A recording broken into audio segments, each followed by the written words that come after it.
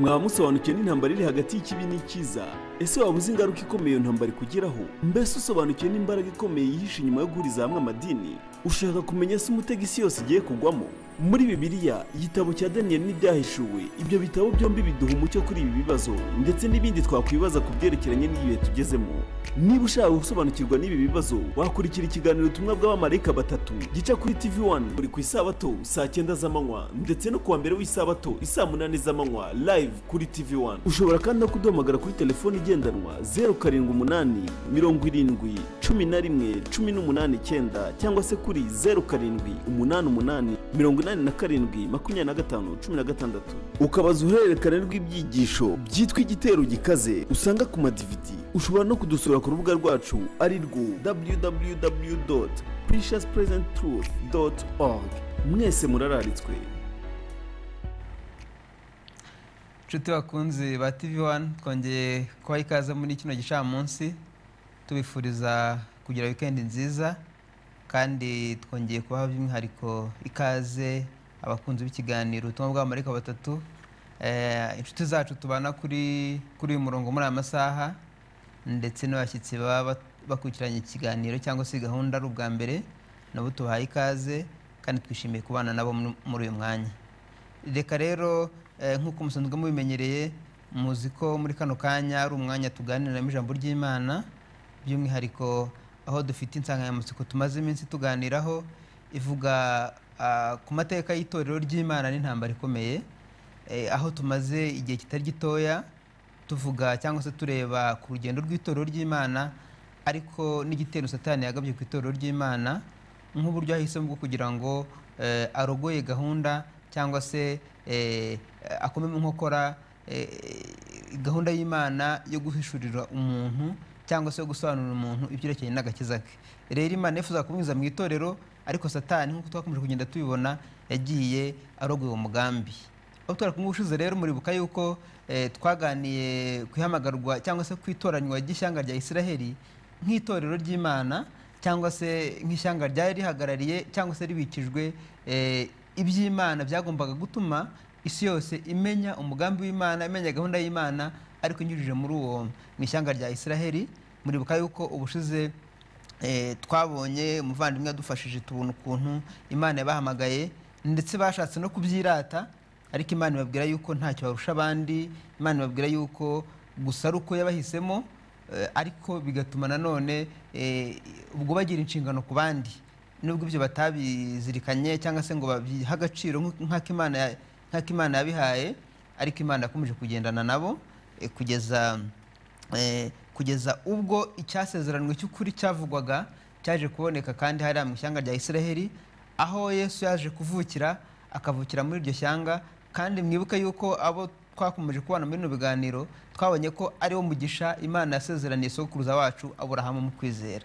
Rero uyu munsi nanone dufite umuvandimwe wacu Niyonzima, akaba nanone ari kumwe natwe kugira ngo adusobanurire ku insanganyamatsiko.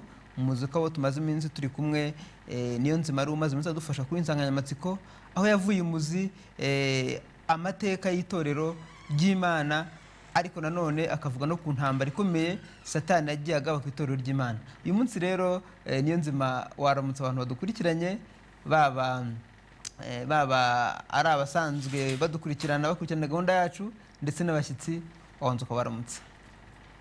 Reka tubasuhuze mu izina ry'Umwami wacu Yesu Kristo, amahoro y'Imana abane namwe.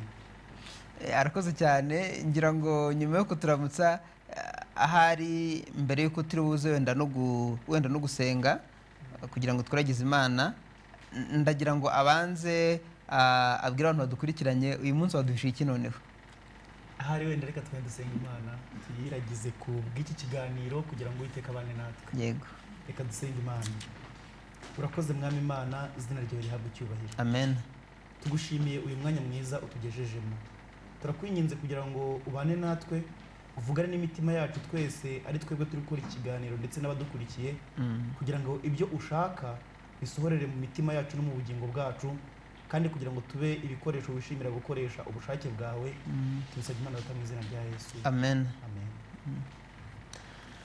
Warubimbajije uyu munsi bimeze bite, ariko abadukurikiye nkuko mubizi ubushize twari twashoje dusoreza ku ihamagarwa ry'ishyanga rya Isirayeli, ariko n'ubundi n'impamvu twahereye icyo gihe kera cyane ndetse tugahera mu ijuru kuko ariho iby'intambara ikomeye no guhangana hagati ya Kristo na Satani byatangiriye.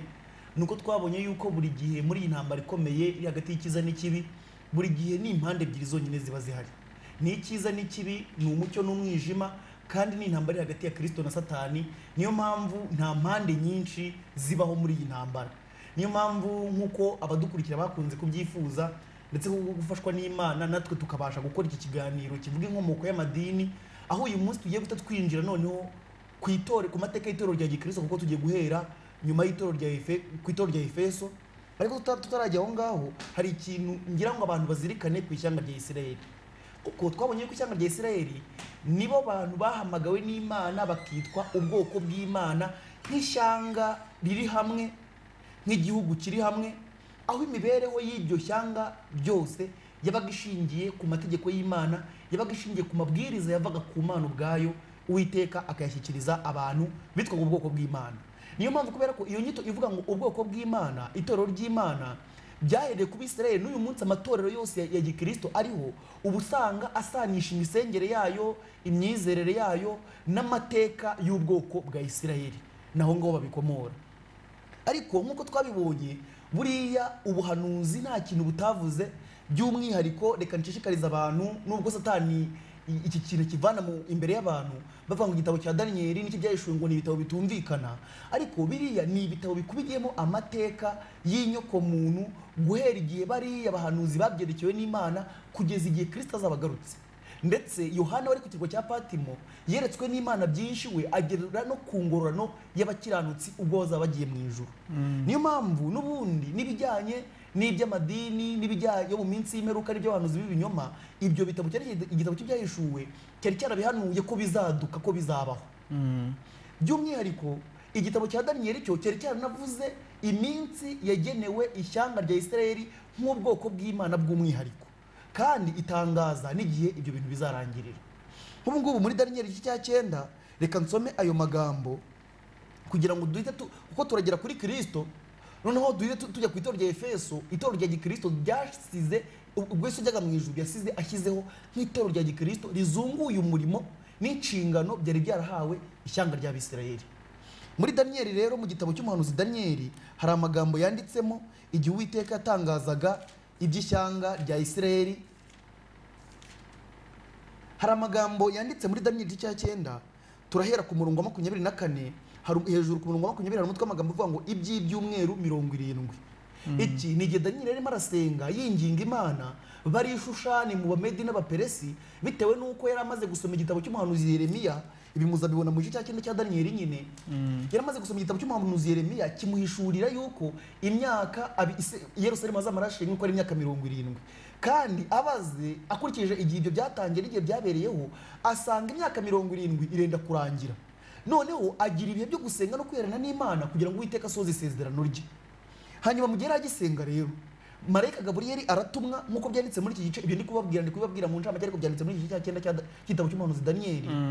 Marayika Gaburiyeli amaze gutumwa amusobanurira ubundi buhanuzi bureba ishyanga ry'Isirayeli mu buryo bwihariye, ariko igice kindi gisigaye cy'ubwo buhanuzi bw'imyaka 2300 yarangiye mu 1444 bwagombaga gukomatanyiriza hamwe n'ubundi n'amateka y'itorero rya Gikristo ryose na nyuma y'icyo gihe, kuko guhera icyo gihe mu 1444 nk'uko muzana bikurikirana kuri bya byigisho by'itero gikaze, hatangiye umurimo w'urubanza wari wanashushanijwe mbere ku munsi w'impongano mu gihe cy'Abisirayeli.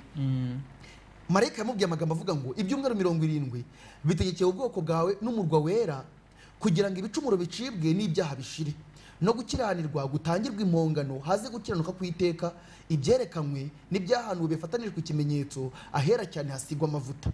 Nuko ubimenye ubyitegereze, yuko uhereye igihe bazategekera kubaka i Yerusalemu bayisana kugeza kuri Mesiya umutware, hazabaho ibyumweru 70, maze habeho ibindi byumweru 62, bahubake basubizeho imiharuro n'impavu, ndetse bizakorwa mu bihe biruhije.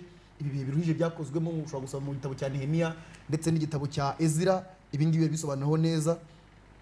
Ibyo byumweru uko ari 62 nibishira, Mesiya azakurwaho. 62 nibishira Mesiya azakurwaho. Ibi ngibi ngo maze abantu b'umutwaro uzaza bazarimbure umurwa n'ubuturo bwera, ubuherezo rye rizaba nk'utembanywe n'umwuzure w'amazi, intambara n'ibyago bizageza imperuka, niko bitegetswe. Uwo mutwaro azasezerana benshi isezerano rikomeye rimare icyumweru kimwe, nikigera hagati azabuzanya ibitambo n'amaturo, umurimbuzi azaza ku ibaba ry'ibizira, maze kugeza ku mperuka yategetswe uburakari buzasandazwa kuri uwo murimbuzi. Aya ni amagambo y'ubuhanuzi burebure wenda tutari bugarukeho nonaha, ariko impamvu nyasomye nuko aya nkuko bavuze ko ubu buhanuzi bw'ibyumweru 70 byagombaga kugeza kuri Mesiya y'umutware bavugaga ari we Kristo n'ubundi, aho muri 31 uriya mwaka 31 ni ukuvuga ubundi icyumweru mu buhanuzi kigizwe n'iminsi 7 nkuko biri muri Ezekiyeli 6 no kubara igice cya 14 mu buhanuzi umunsi umwe ubungana n'umwaka. Bivuze ngo kuva icyo gihe igihe Yesu agomba kuzaba atangiriye umurimo we, igihe yabatizwaga kugeza muri 34 bateye Stefano amabuye kuko yabatijwe muri 27, kugeza muri 34 Stefano bamuteye amabuye kuko burya mwibuka ko muri Bibiliya harabigaragaza ubutumwa bwahise buva ku Bayuda bujya no ku banyamahanga, ari bw'intumwa zaje zitatana. Rero iyo myaka 7 igezemo hagati muri 31 niba navuga ngo mu kwezi kwa 6 ariko mo hagati muri uwo mwaka 31 hagati nibwo Kristo yabambwe. Amaze kuzuka ishyanga ry'Abisirayeli rirongera ribwirizwa ubutumwa bwiza mu buryo bwihariye indi myaka 3 n'igice kugeza muri 34. Mu gutera Stefano amabuye bari bahamije neza ko banze Kristo n'intumwa ze, maze icyo gihe nibwo intumwa ze zitatanira mu mahanga batangira kubwiriza ubutumwa bwiza abanyamahanga, ari nabwo Stefano yaje guhamagarwa n'Imana igihe aribwo Sawuli yaje guhamagarwa n'Imana igihe yari agiye kurenganya ubwoko bw'Imana i Damasiko, anabwirwa n'Imana yuko agize intumwa ku banyamahanga. Ibi bihe rero by'Abisirayeli mu buryo bw'umwihariko bw'ishyanga ry'Imana byari bishizemo. Kandi nimushaka kumenya ibi ngibi n'Uwiteka yari yarabihanuye abivugiye mu kanwa k'umuhanuzi Mose, ubwo muzasoma mu gice cya 32 cyo mu gutegeka kwa 2 indirimbo ya Mose. Bwa mbere usomye inyuma gatoya mu gice cya 32 cyo mu gutegeka kwa 2, Uwiteka abwiye Mose impamvu agomba kwandika amagambo y'iyo ndirimbo, kuko yaramubwiye ngo ndabizi neza yuko baziyanduza imitima yabo igahindukirira izindi mana. Ibyo rero ntabwo byatunguye Imana, Uwiteka arabizi. Icyakora suko ari wabiteye, ahubwo nuko Imana imenyera iherezo mu itangiriro, ikamenya uko ibintu bizagenda, atari uko ari ihata imitima ya bamwe kuyikiranukira ngo Imana ihata imitima y'abandi gukiranirwa. Oya, ahubwo abantu bahabwa amahirwe n'imigisha kugira ngo bahitemo gukora Imana cyangwa kuyigomera. Icyo gihe rero Kristo amaze kuzuka, intumwa ze akazinshingano, ndetse ku munsi wa Pentekote, ni ukuvuga Yesu amaze kuzuka nk'uko biri mu gitabo cy'Ibyakozwe n'Intumwa uhereye ku gice cya mbere nyine uhereye ku murongo wa 1 kugeza ku wa 4, Yesu yabonekeye abantu mu buryo butandukanye, cyane cyane abigishwa be mu gihe cy'iminsi 40 amaze kuzuka. Hanyuma amaze gusubira mu ijuru ku murongo wa 4 wo mu gitabo cy'Ibyakozwe n'Intumwa igice cya mbere, ategeka intumwa ze kugenda i Yerusalemu zigategereza ibyo data yabasezeraniye. Ibyo nta bindi yari umwuka wera. Ibyo wabisoma muri Yohana 14 n'igice 16. Uwo mwuka wera yaje nyuma y'iminsi 10 intumwa ziri mu cyumba cyo hejuru i Yerusalemu. Hanyuma zimaze kubona iyo mbaraga y'umwuka wera, ziratangira zibwiriza ubutumwa, zishyira mu bikorwa inshingano Yesu Kristo yari yarabahaye kwamamaza ubutumwa bwiza. Ya nshingano Abisirayeli bari barahawe mu buryo bw'umwihariko ihabwa intumwa za Yesu, ariko izi ntumwa za Yesu nazo bakomokaga mu Bisirayeli, bari Abaheburayo abangaba. Icyo gihe nibwo itorero rya Efeso ryashinzwe. Ubwo impamvu nahereye muri amateka ndagira ngo tuzamukane tugenda uduhere ku itorero rya Efeso, aho turi bubibone tugiye kubibona mu Byahishuwe igice cya 2. Wigeze kuvuga rero ku by'ibi bitabo biri imbere yanjye. Yego. Tugiye kureba ubuhanuzi buri mu Byahishuwe igice cya 2. Impamvu mubona ibitabo n'inyandiko zitandukanye hano imbere yanjye nkuko muri kubibona kuri ekara zanyu, ni ukubera izihe mpamvu. Ibi bitabo mfite hano ni ibitabo bigaragaza amateka atandukanye, kubera ko ubuhanuzi bwabaga ari ubutumwa Imana yahaye intumwa zayo z'abahanuzi akenshi, kuko ntabwo ari buri gihe. ubundi abantu bibwira ngo umuhanuzi ngo buri gihe yavugaga ibintu bizaba. Ntabwo ari buri gihe umuhanuzi yavugaga ibintu bizaba. Hari igihe bwabaga ari ubutumwa bwo gucyaha ishyanga ry'Abisirayeli no kubabwira imiburo Imana imuhaye kugira ngo bihane. Ntabwo buri gihe yahoraga babwira ngo ibi bizaba, hazabi. Ariko igihe Uwiteka, igihe Yesu Kristo yahishuriraga Yohana ibyahishuwe, cyane cyane Yesu akamuhishurira amateka y'itorero rye nk'itorero rya Gikristo, aya mateka yamuhishuriye ibyo bintu bitaraba.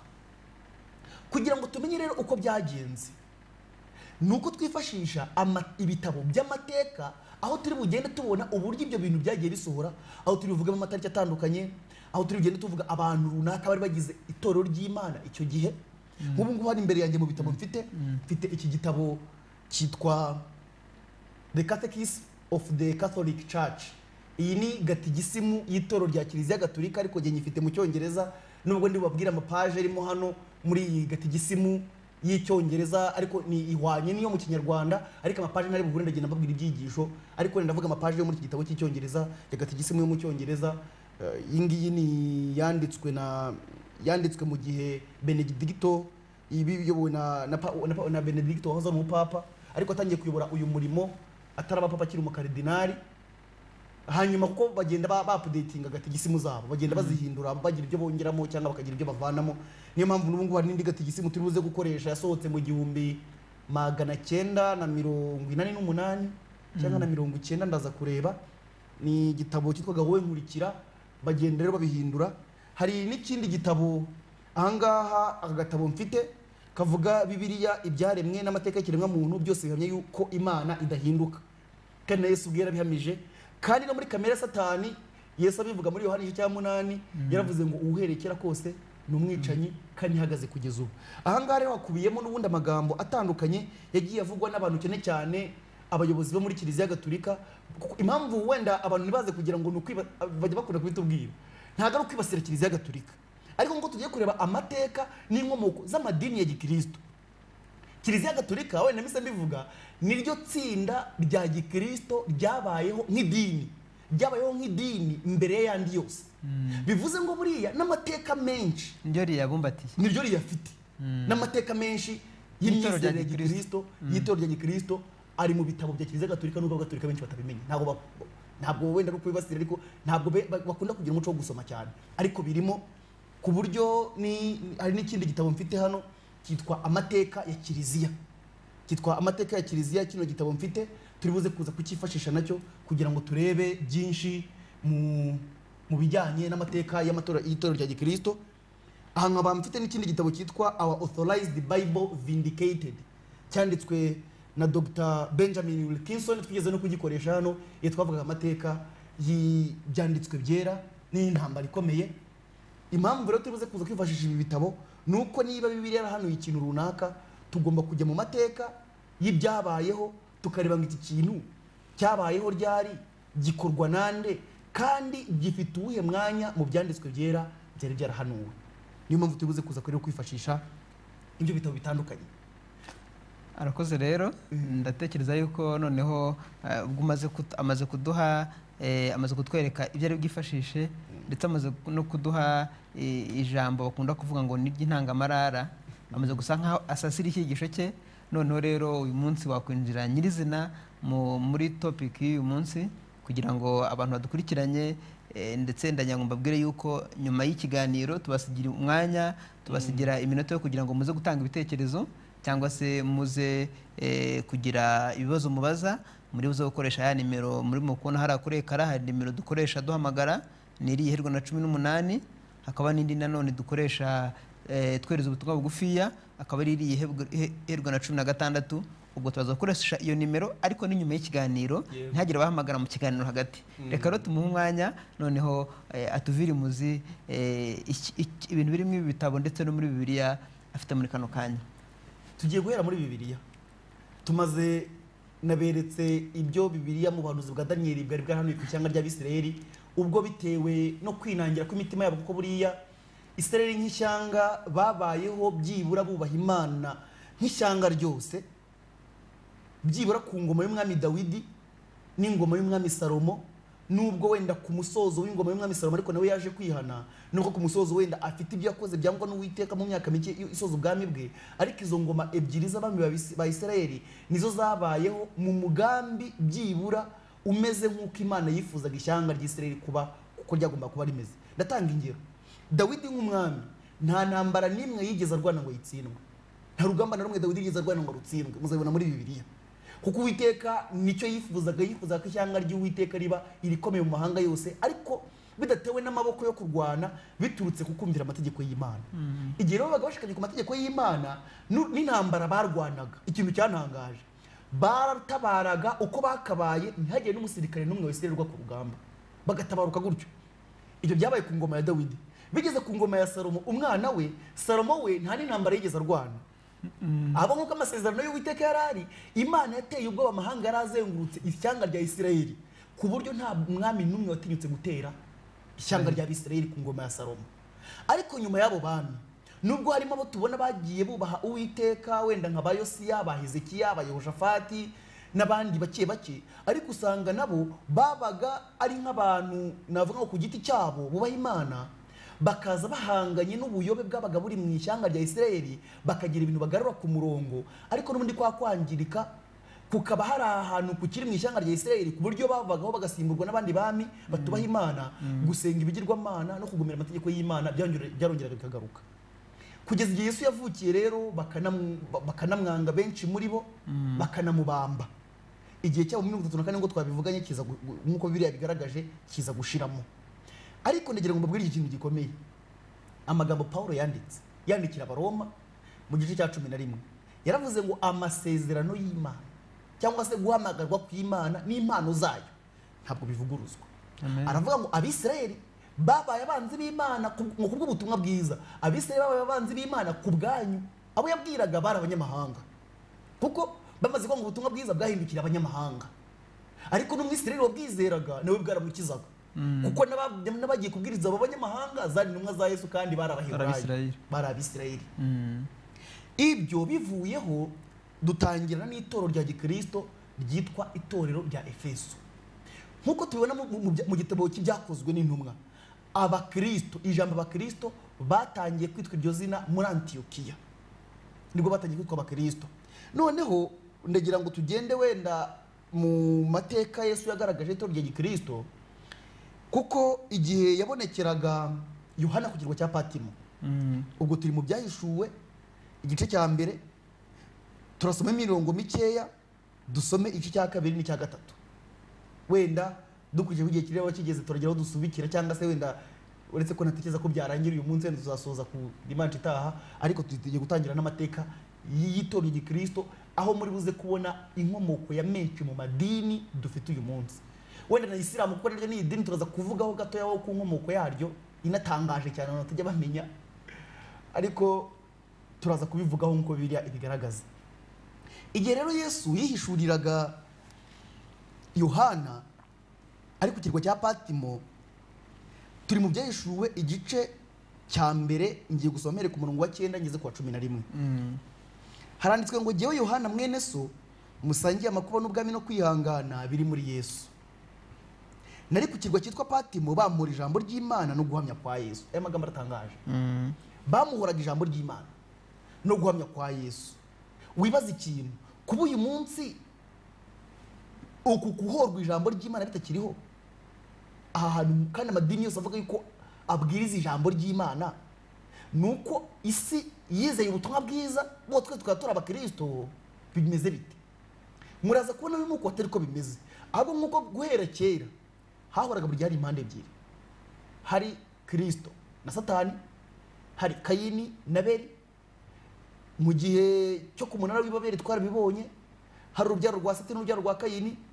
Mu gihe cy'umwuzure kwa Nowa, buri gihe ahora hari impande ebyiri, kandi uruhande rumwe ntirushobora guhuza n'urundi, ntibishoboka.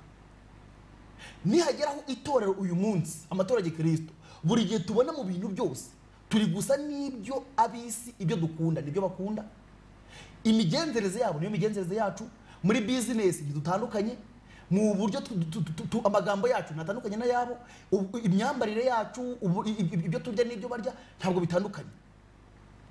reka nkubwire ntabwo ariyo gahunda y'Imana nk'uko biri bigaragaza, ahubwo twebwe twataye umurongo nk'itorero rya gikristo twisanisha n'ab'isi. Ariko ubundi nushyira buri mibereho yose ku gipimo aricyo byanditswe byera nk'uko tugiye kubibona, uzasanga abantu nituramuka tugenze nk'uko ijambo ry'Imana ribivuga, abandi bose batizera ijambo ry'Imana by'ukuri bazahinduka abanzi bacu, bidatewe n'uko aritwe tubanze, ahubwo n'uko imigenzereze Pawulo yandikira Abaroma mu gice cya 8 yarababwiye tumva rero ibyo kamere muntu ikunda nibyo umwuka w'Imana yanga, kandi ibyo umwuka w'Imana yanga nabyo kamere ikunda. Ntabwo ibyo bintu bishobora guhuza. Kandi Pawulo yongera kwandikira Timoteyo aramubwira tumva rero abari muri Kristo, abantu bose bari muri Kristo bazarenganywa. Uyu munsi reka wenda ibyo ngibyo tubyihorere, tuzongera tubigaruke mu bindi biganiro, ariko dukomeze gahunda y'iki kiganiro. Ku murongo wa 10 ravuga ngo ku munsi umwami wacu nari ndi mu mwuka, inyuma yanjye numva ijwi rirenga nk'iry'Imana rivuga riti, icyo ubona ucyandike mu gitabo ucyoherereza amatorero 7 ari muri Efeso ni Simuruna ni Perugamo ni Tuwatira ni Sarudi ni Filadelfiya ni Lawodikiya. Bavuza Bibiliya ivuza amatorero 7 ari muri iriya migi yose iherereye mu burasirazuba bwo hagati, cyane cyane muri Turukiya. Iyi migi ituranye igenda mu nzira imwe kuva muri Turukiya werekera mu burasirazuba bwo hagati. Aya mazina n'ayi migi nubwo nyinshi muri iyo migi itakitwa aya mazina dusomye aha ngaha, ariko niho iherereye. Kubera iki bavuza amatorero? Mbese Kristo afite amatorero 7? Ntabwo Kristo afite amatorero 7, ahubwo nk'uko turi buze kuza kubibona yaba ari mu rwandiko Pawulo yandikiye Efeso mu gice cya 5, igihe avuga iby'itorero rya Kristo yavuze ko ari itorero rimwe. Henshi n'ubundi nk'uko turi bubibone itorero rya Kristo ni rimwe. Kuki bavuze amatorero 7? Tugiye kureba muri aya mateka. Ni itorero rimwe rya Kristo, ahubwo ryabayeho mu bihe 7 bitandukanye. Muri ibyo bihe 7 bitandukanye, iri torero rya Kristo ryagiye rigira amateka yihariye kuri buri gihe cyose, rigenda rigira intambara zihariye kuri buri gihe cyose. Satani agenda rirwanya mu buryo bugiye butandukanye, kandi muri bihe uko ari 7 itorero rya Kristo ryabaga rigizwe n'amatsinda y'abantu atandukanye nk'uko turi bugende tuze kubibona. Ndetse turagenda tunareba ngo itorero rya Efeso ryavuye muri uyu mwaka rigeza muri uyu mwaka, ryari rigizwe n'abantu abanaba, ryitwaye muri ubu buryo nk'uko Bibiliya iri buze kuza kubivuga. Iri ni itorero rimwe rya Kristo ryabayeho mu bihe 7 bitandukanye, kuva igihe Kristo ashinze itorero rya gikristo ry'intumwa ari itorero rya Efeso, kugeza mu gihe cya nyuma aricyo duherereyemo cyiswe igihe cy'itorero rya Lawodikiya.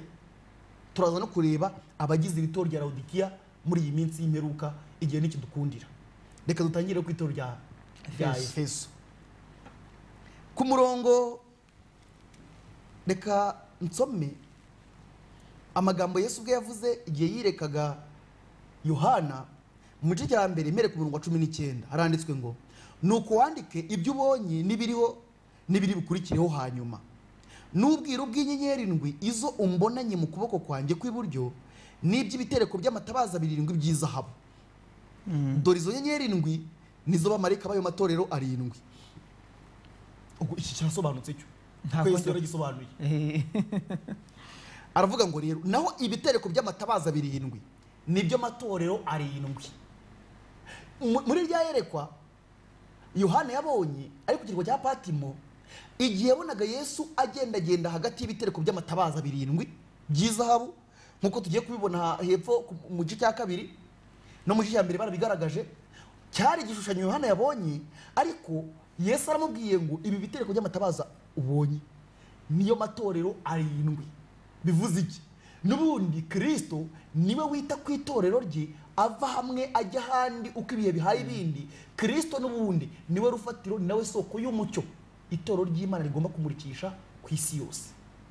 Kubera iki byagereranijwe mu buryo bw'ibitereko by'amatabaza?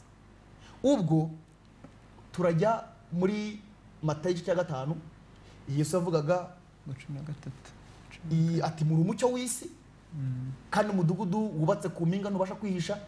Ati kandi ntawakongeza itabaza ngo aritwikirize intonga, ngo ahubwo arishyira ku gitereko cyaryo rikamurikira abari mu nzu bose.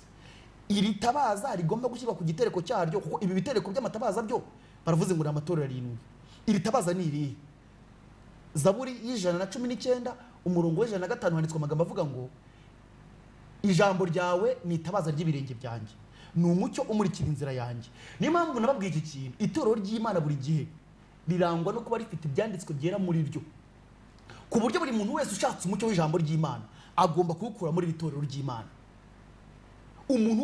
Ubundi igihe dufata nk'urugero, igihe Imana yahamagaraga Aburahamu ikamubitsa ubutunzi bwayo, igihe Imana yahamagaraga Isirayeli, ndetse na Paulo yabyanditse n'ubundi mu rwandiko Paulo yandikiye Abaroma mu gice cya 3, igihe yavuga ngo ubundi Abisirayeli barusha iki abandi, nuko ari wabitse ibyavuzwe n'Imana byose.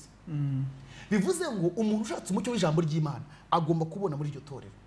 Uyu ni umucyo w'ibyanditswe byera utavangiye, kuko umucyo w'ijambo ry'Imana wo uvangiye n'ibindi muzabibona nimuramuka mwize cya kijyo cyitwa vino ya Babuloni, aho mu gikombe cy'izahabu aricyo Bibiliya aricyo ijambo ry'Imana abantu bagiye bongeramo indi migenzo y'abantu n'imihango yabo.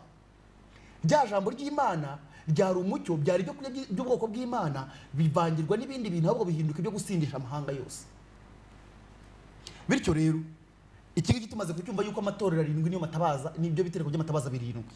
Tugiye gutangirana n'itorero rya Efeso. Urwandiko rwandikiwe Abefeso. Wandikire marayika w'itorero ryo muri Efeso uti: ufashe inyenyeri 7 mu kuboko kw'iburyo. Wenda mbere ko dukomeza, ubundi amazina yose afite icyo asobanura, ariko kubera ko ngira ngo atagira wenda ikindi kitujyana ku ruhande, hano habarimo byinshi abantu bakwiga, ariko gahunda no kwiga amateka y'amadini, inkomoko y'amadini n'amatorero ya Gikristo. Nicyo tugiye gukomeza rero. Ufashe inyenyeri 7 mu kuboko kw'iburyo akagendera hagati y'ibitereko by'amatabaza 7 by'izahabu. Aravuga aya magambo ati: ubu ni ubuhamya agiye gutanga, nzi imirimo yawe n'umuhati wawe no kwihangana kwawe, kandi nzi yuko utabasha kwihanganira abanyangeso mbi, nuko wagenzuye abiyita intumwa kandi atarizo, ukabona ko ari abanyabinyoma. Ndagira ngo mukurikire aya magambo Yesu yabwiye itorero rya Efeso. Bwa mbere babwiye ati: mva nzi imirimo yawe n'umuhati wawe no kwihangana kwawe, kandi nzi yuko utabasha kwihanganira abanyangeso mbi.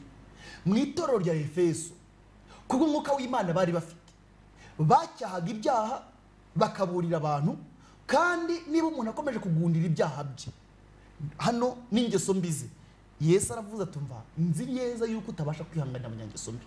Iri torero rya Efeso nk'uko tubisomye hano aravuze ngo kandi ngo nuko wagenzuye abiyita intumwa kandi atarizo, ukabona ko ari abanyabinyoma.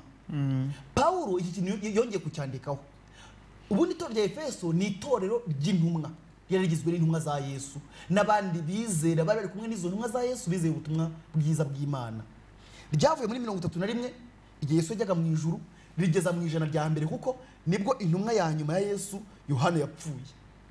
Urupfu rwe rukirwa hagati y'umwaka 98 n'umwaka w'ijana.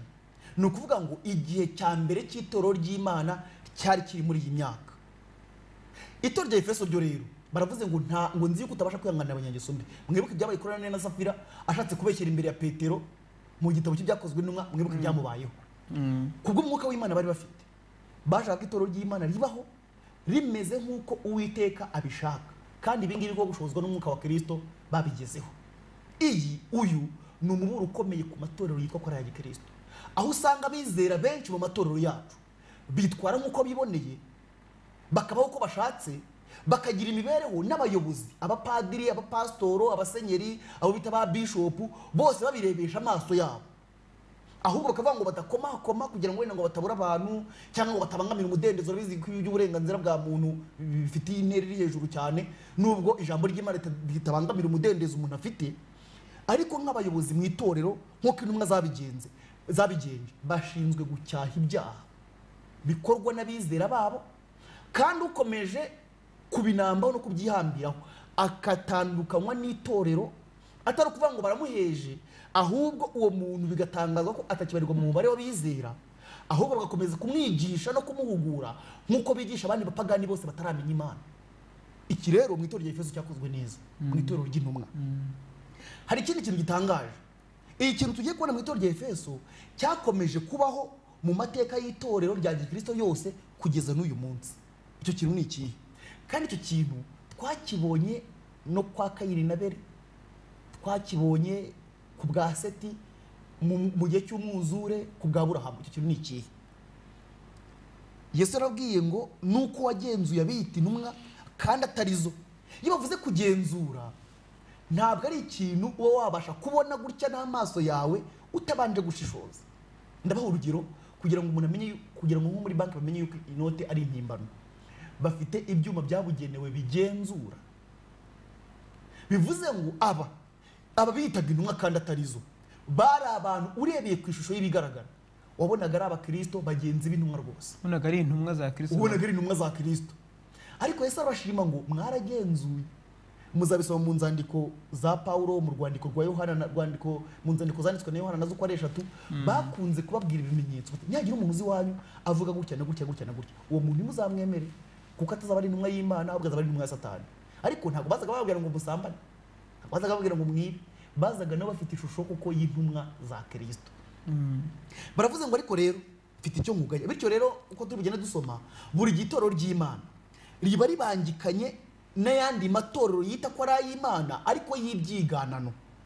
Nkuko mu gihe cy'itorero ry'intumwa rya Efeso ibi byari biriho, buri gitoro ry'Imana riba ribangikanye n'andi matorero y'ibyiganano kandi afite ishusho, baranabyiyitirira rwose. Turaza kubibona. Ariko rero mfite icyo nkugaya ngo tugeze ku murongo wa 4. Nuko waretse urukundo rwawe rwa mbere, nuko ibuka aho wavuye ukagwa, wihane ukora imirimo nk'iya mbere, kuko nutabikora nzaza aho uri nkuri igitereko kitabaza cyawe ahacyo nutihana. Bivuze ngo ya nshingano y'itorero yo kumurikira isi yose kubw'ijambo ry'Imana riba riri mu itorero, iyo bataza kwihana, Kristo ari kubambura iyo nshingano nkuko yambuye Abisirayeli akayiha abandi, irindi tsinda ry'abantu. Nicyo hanga bari bavuze. Ariko rero ufite icyo ngushimira, nuko wanga imirimo y'Abanikorayiti iyo nanjye nanga. Ntabwo tubye mu mateka y'Abanikorayiti cyane gusa abangaba barafite inyigisho yavugaga yuko kubw'ubuntu bwa Kristo bwaducunguye, ko Kristo dupfiriye, ibyo kubahiriza amategeko y'Imana bitakiri ngombwa, ko imibereho umuntu yabaho yose nta kibazo Kristo apfa kuba yaramupfiriye. Kimwe mu bintu bakoraga, abagore cyangwa abagabo bashobora kuryamana n'abagore benshi basengana muri aya matsinda yabo y'Abanikorayiti, babagaho imibereho nk'iyo kandi ngira ngo izo nyigisho n'uyu munsi ngira ngo bizi ko zihari. Banavuga bati twakijwe n'ubuntu, ibyo umuntu yakwikorera byose.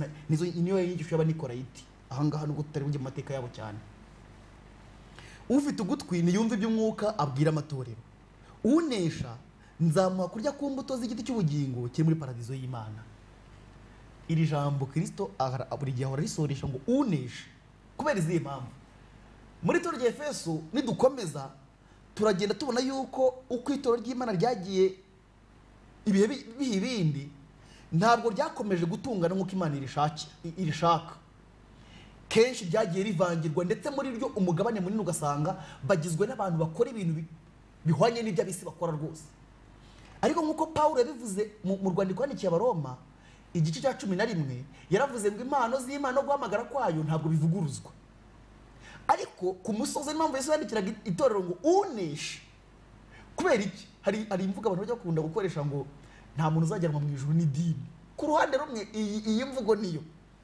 Mu itorero ry'Imana ntago abantu bazajya mu ijuru bitewe nuko babarizwa muri iryo tsinda, ahubwo Yesu buri gihe aravuga ngo unesha muri rya torero, unesha niwe aya masezerano azasohorezwaho.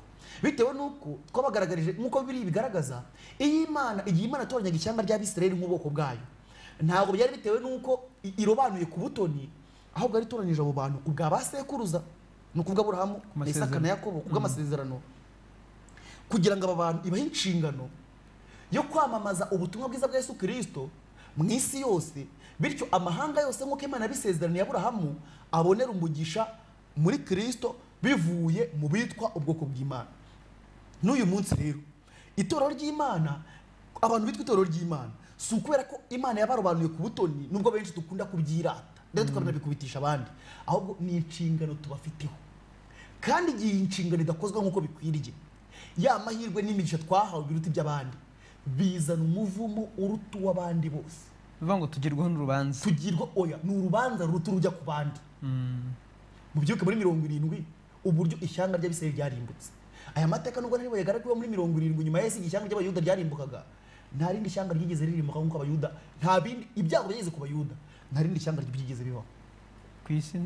niyo mpamvu rero kumva ko umuntu abarizwa mu itorero ry'Imana ni umugisha ndetse rwose ni amahirwe, ariko ku rundi ruhande witonde, ufite inshingano iremereye cyane, ukwiriye kuba maso ndetse ugaterwa ubwoba n'ikintu cyose cyagubuza gusohoza iyi nshingano, kuko nutayisohoza uzagerwaho n'akaga n'ibyago n'umuvumo birenze ibizagera ku bandi. Iryo ni itorero rya mbere rya Efeso. Muri itorero rya Efeso nta dini rindi ryari rihari, ryari itsinda rya gikristo, ryari rigizwe n'intumwa za Yesu n'abizeye ubutumwa bw'izi ntumwa za Yesu kuva muri 31 kugeza mu 100. Intumwa ya nyuma ya Yesu imaze gupfa, kuko twabibonye ngo wagenzuye abita intumwa kandi atarizo umenye ko ari abanyabinyoma. Aba bari bagizwe n'itorero ry'intumwa. Tugeze mu gihe cya kabiri cy'itorero rya Simuruna. Ubundi Simuruna iryo jambo rituruka Simirine, iryo zina ry'uwo mujyi rikomoka ku nshinga, ntabwo ari inshinga, ni ijambo rivuga ishangi, nk'icyatsi cy'ishangi iyo agiseye cyangwa akagihonyora. Uko ugihonyora niko kirushaho kuzamura impumuro yacyo neza. Itorero rya Simuruna rero ni itorero ryabayeho, ni ukuvuga ngo nyuma kuva mu 100 kugeza muri 313 habayeho seri cyangwa se urukurikirane rw'akarengane ubwoko bw'Imana. Aba bantu babayeho mu gihe cy'itorero rya Simuruna ni abizera b'abakristo bakomoka ku ntumwa. Ni ukuvuga ngo aba bari bagizwe n'abizera b'abakristo bizeye ubutumwa bwiza intumwa zagiye zibwiriza mu banyamahanga ahantu hatandukanye, i Korinto, i Roma, muri Antiyokiya, hirya no hino aho intumwa zagendaga zibwiriza. Abo bizera bose babaga bagize iri torero rya Simuruna bitewe n'izihe mpamvu. Uretse abo banyabinyoma bazagaho ku ruhande kandi kubera umwuka w'Imana bari bafite bagahita babavumbura, nta wundi muntu wabashaga kubacengeramo ngo wenda ngo yitirire ngo ibindi by'irindi dini ngo harundi mu cyabonye, kuko bari bagifite n'umwimerere w'ubutumwa bwiza. Aho turi buze kubona nitugera mu gihe cy'itorero rya Tuwatira n'itorero rya Sarudi mu gihe cy'ubugorozi bwa giporotestani, turaza kubona yuko impamvu habayeho amadini menshi cyane. Umuntu umwe yasomaga Bibiliya agasanga hariyo Kiliziya Gatolika yagoretse, uwo muntu agahita ashinga idini rishingiye kuri kwa kuri kumwe yamenye. Ejo undi akazavumbura ikindi babandi bari kumwe nawe batabonye, agahita ashinga irindi dini rye. Rero ahangaha mu itorero rya Efeso ibyo bibiri byashoboraga kuhaba kuko rero gifite umwimerere w'ubutumwa bwiza. Amategeko y'Imana ataragorekwa, bose barukaga ku isabato ndetse ikitwa umunsi wa 7. Baragifite umubatizo mu mazi menshi, nta mubatizo ku gahanga wabagaho, nta mihango yo kuvuga ngo umuntu araturira ibyaha mugenzi we. Mwenda kuko turaza kubibona abagorozi ba giporotestani bahereye kuri iyo mihango n'imigenzo Kiliziya Gatolika yagiye izana mu itorero rya gikristo kugira ngo bajye kubigorora, byanze bahita bashinga amatorero ku ruhande yigenga. Ariko igihe mu itorero rya Efeso n'irya Simuruna ibyo bintu byari bihari, bityo rero itsinda ryabaga ririho ryabaga ari itsinda rimwe rya gikristo. Niyo mpamvu ibyo ngibyo bitashoboka kuhaba. Yego. Itorero rya Simuruna n'ubuhe butumwa ryahawe? Tugiye gusoma mu gice cya 2 cy'Ibyahishuwe duhere ku murongo wa 8. Haranditswe ngo, wandikire marayika w'itorero ry'Simuruna uti, uwa mbere ari nawe w'imperuka, warapfuye none akaba ari muzima, aravuga aya magambo ati, nzi amakuba yawe n'ubukene bwawe, ariko rero umutunzi. Nuko utukwa n'abiyita abayuda nyamara atari bo, ahubwo ari ab'isinagogi ya Satani.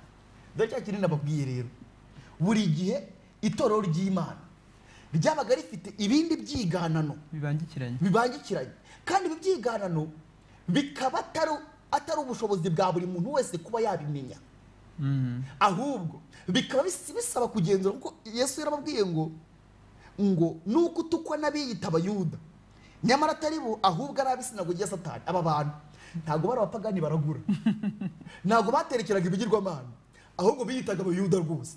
Ndaguha urugero. Igihe twigaga iby'amateka y'ibyanditswe byera, intambara ikomeye n'ijambo ry'Imana, twavuze ku mugabo bitaga Origene ndetse n'abandi nkawe bagiye bagahindura ubutumwa bwiza bune babushyizemo amafuti bitewe n'uko bashakaga kugoreka ibyanditswe byera ngo babyerekeze mu murongo w'ibyo bizeraga. Uwari umuyobozi wari bishop w'itorero rya gikristo rya Antiokia muri Siriya yafashe kopi z'izo Bibiliya 200 azisohora mu itorero ze arazijugunya, abuza n'abizera be kuzongera gusoma bene ibyo bitabo. Bivuze ngo umwuka w'Imana yari afite babaga bari maso. Abo bantu kandi nka Origene n'ujya mu mateka ya Kiliziya Gatolika nkuko turibone ari ku rutonde rw'abantu bahowe Imana, kandi koko yarishwe nk'undi muntu wahowe Imana wese. Bivuze ngo aba bantu nabo kugira ngo ubamenye yuko ari abanyabinyoma byasabaga umwuka w'Imana, kuko ubundi babaga bafite imibereho imeze nk'iy'abandi bakristo, ariko umwuka w'Imana bakabasha kugenzurwa, abana b'Imana bakabamenya bakabigiza ku ruhande. Baratubwiye ku murongo wa 10 ngo ntutinye ibyo ugiye kuzababazwa, dore Satani agiye gushyirisha bamwe muri mwe mu nzu y'imbohe kugira ngo mugeragezwe, kandi muzamara iminsi 10 mubabazwa. Iyi minsi 10 ngo twabivuze ni ubuhanuzi, ni nkuko biri muri Ezekiel 6 no kubara 14, umunsi umwe mu buhanuzi uhwanye n'umwaka. Bivuze ngo iyi yagombaga kuba ari imyaka 10 bagombaga kumara bababazwa. Rero nkuko muri buze kuza kubibona muzebana muri iki gitabo cyitwa amateka ya Kiliziya ku bantu bagifite, uretse ko ntekereza ko bashaka kukigura igishyashya sinzi naho bakibona, ntabwo byaborohera igishyashya, ntabwo byaborohera kukibona iki gitabo. Ariko ni akarengane k'iminsi 10 cyangwa se imyaka 10 kahereye muri 303 kageza muri 313. Ntabwo ariko karengane ko nyine kari kabayeho, twari kubera ko turi kwiga amateka y'igitorero, ariko wenda nitwiga iby'akarengane wenda abantu bashobora kuzongera kubirebaho neza. Kagiye kaba mu gihe cy'amatora ya gikristo mu bihe bitandukanye, umuntu agenda agaragaza n'imyaka n'icyo abantu bahorwaga n'iki, ariko muri iki gihe bamburwaga imitungo yabo, bakirukanwa mu miryango yabo, bakicwa, bagafungwa, bagahabwa inyamaswa zikabarya. Ariko noneho kuva muri 303 kugeza muri 313 kari akarengane gateye ubwoba katigeze gahagarara muri icyo gihe cy'imyaka 10. Muri 313 Ampereri Diocletian warenganyaga itorero muri icyo gihe cy'imyaka 10 yaratanze asimburwa na Constante. Ni ukuvuga ngo itorero rya Simuruna riva muri mu ijana rya mbere kugeza muri 313. Constante amaze kuba Ampereri yakoze ikintu muri Kiliziya Gatolika.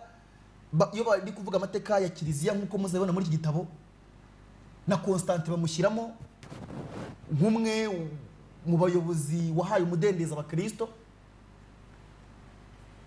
Ariko hari ikintu kimwe ngira ngo muzirikane kandi murebe neza. Reka mbabwire ikintu Constante yakoze, muzabibona ndetse no muri iki gitabo cyitwa Our Authorized Bible Vindicated, na bike muri iki gitabo cyitwa amateka ya Kiliziya. Constante amaze kugera ku butegetsi muri 313 nyine asimbuye Diocletian ku ngoma. Constante icyambere hagaritse akarengane kakorerwa abakristo. Ampereri Constante ikindi kintu yakoze gikomeye cyari kirimo biragoye kugira uburiganya, kiragoye kugira ngo umuntu agisimbuke no kuri uyu munsi. Yategetse abantu bari baranyaze imitungo y'abakristo kuyibasubiza, amasambu yabo, amazu yabo, ubutunzi n'umudendezo byose bari bafite abakristo barabisubizwa. Icyo kintu Constante yakoze ntago ari kibi. Ubundi nk'umwami ukurikije icyo Bibiliya ivuga, umutegetsi mu butegetsi bw'isi nkuko mu Baroma n'ubundi 13 bivuga, nizo nshingano afite. Ubundi agomba kurengana abarenganywa kandi agahana abanyabyaha. Constante ibyo arabikora. Muri 314 Constante ahamagaza inama y'aba bakristo bavuye mu itorero rya Simuruna barenganywa. Ahamagaza inama yabereye i Nice. Ni inama enye zageze zikurikirana, ya nyuma baye yabereye i Laodicea muri Turukiya muri 364. Mushobora kubibona ni igitabo cyanditswe n'umugabo yabaye umupadiri na musenyeri muri Kiliziya Gatolika bamwita Dr. Roberto Rivera, ariko yapfuye muri 97. Ejo bundi turi buze tuzagenda tugarukaho cyane ku magambo yavuze. We n'undi mu kardinali nawe wapfuye muri 68 bitaga Kardinali Auguste Beya. Abo bombi barabajesuite, ndetse Kardinali Auguste Beya we ikintu gikomeye cyane yari personal confessor wa Papa Pio 12. Ubundi nubwo abantu batajya babimenya, umuntu bita personal confessor ubundi buriya n'abayobozi ba za leta n'ubwo abantu batajya babimenya bagira umuntu bita confesseur aba ari umupadiri akenshi baturira ibyaha byabo na papa agira umuntu bita personal confessor uwo nguwe agomba kuba ari umujesuite niwe papa abwira ibyaha bye uyu rero Cardinal Auguste Beya yabaye personal confessor wa Papa Pio 12 wabayeho mu gihe cy'intambara nyuma gato intambara kabiri y'isi yose wenda tuzagira mu mateka ye gatoya ni tujya kubigeraho tugiye kubivugaho icyo gihe rero Constante ahamagara abo ba Kristo muri 514 ababwira ikintu gikomeye cyane ngo gatumva rero twabahaye umudendezo ariko nkuko mubibona mu itorero mu bwami nyoboye abantu benshi ni abapagani ntabwo bavuze ngo ni abapagani nuko iryo jambo nkoresheje abantu benshi basenga ibigirwamana babwira imisengere yabo nuko bimeze ariko ati none mugire ibintu mworoshyaho bike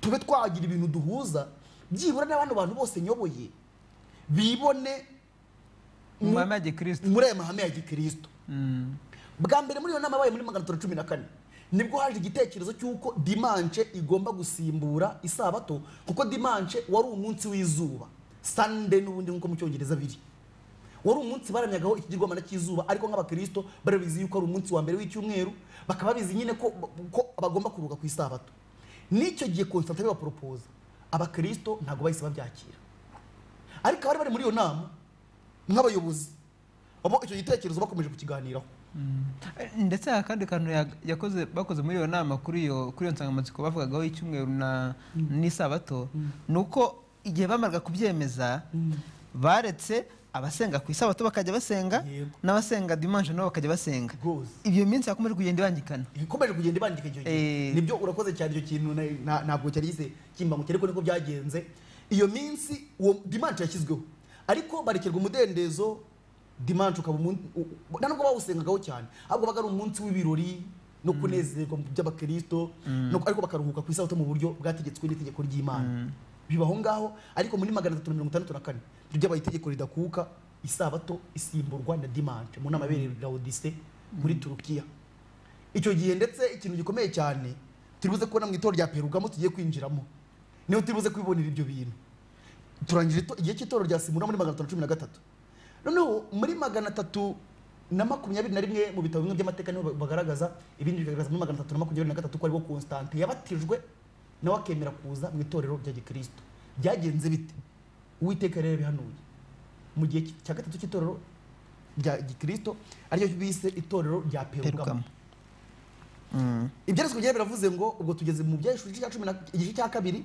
umurongo wa 12 niho tugiye guhera wandikire marayika w'itorero ry'Iperugamo uti ufite inkota ityaye ifite ubugi impande zombi aravuga aya magambo ati iri ni ijambo ry'Imana nkuko biri mu Baheburayo yavugaga nzi aho uba ko ariho intebe y'ubwami bwa Satani iri kino cyumvise aho uba niho intebe y'ubwami bwa Satani iri intebe y'ubwami bwa Satani iki kintu no cyumva iyo navuze ngo Satani hanaba baravuga ngo ni ikuzimu mbese ukumva ashaka kwerekana ko ari nk'ahantu nko munsi y'isi hari ikindi cyobo cyangwa ikintu kinini cyane afungiyemo cyangwa se ukundi kuntu ameze ariko Yesu yandikira itorero rya Perugamo arabwiye ngo nzi aho uba ubwo ni itorero abwira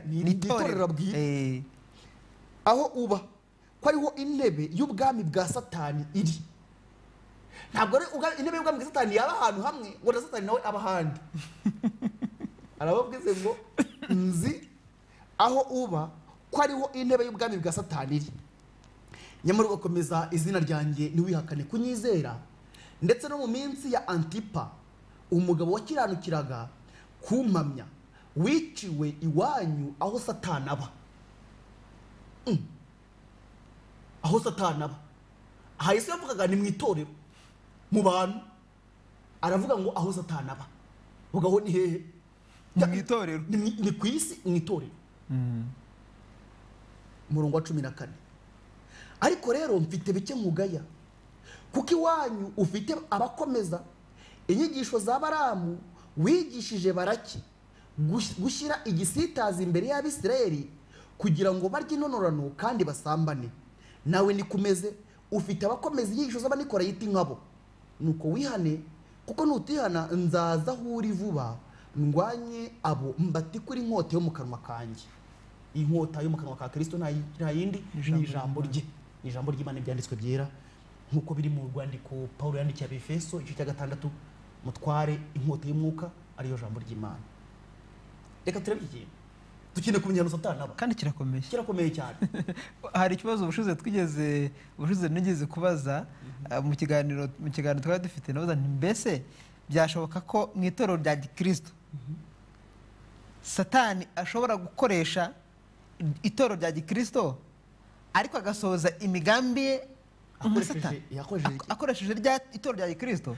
Ubwo ndategereza hari ku munsi wenda uri buze kunsubiza. Yesu yamaze kubitangaza. Reka nongere ndarika abantu mugire umwete kwiga ibyanditswe byera. Ijambo ry'Imana ririmo ibintu bitangaje kandi byiza, kandi hano bibera byiza nuko byandikiwe icyatuye byandikwa ni kubw'agakiza kacu. Yesu yavuze muri Yohana 5:24 amagambo nkunda cyane, aravuga ngo nukuri ndababwira yuko uwumva ijambo rye nyakizera wantumye aba afite ubugingo buhoraho. Ati kandi ntabwo azacirwaho iteka ngo ahubwo abavuye mu rupfu ageze mu bugingo. Mukunde kwiga ijambo ry'Imana rero, mukunde kwiga ibyanditswe byera, kandi umwuka w'Imana atangirwa kugira ngo dusobanurire ibi bintu. Ntabwo biterwa no kumuhiza amashuri menshi, oya, ntabwo biterwa ko ba Petero Yesu n'aba Yakobo n'aba Yohana Yesu bavanye ku nyanja mu mafi barimo bararoba, ariko kubera ko bakinguriye imitima yabo kwakira umwuka wera bakoreshejwe ibintu bikomeye cyane kandi bihambaye.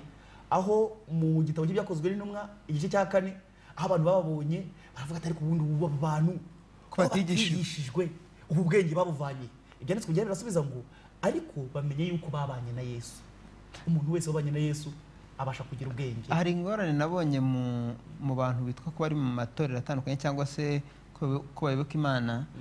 Hariho indwara navuga ko ari icyorezo yo kudasoma ibyanditswe byera rwose pe, ahubwo umuntu agategereza wenda ibyo ari bubwirwe akajonjorerwa ibyo agomba kwizera, noneho bigatuma iby'ukuri atabisobanukirwa, bityo kabaho mu bujiji.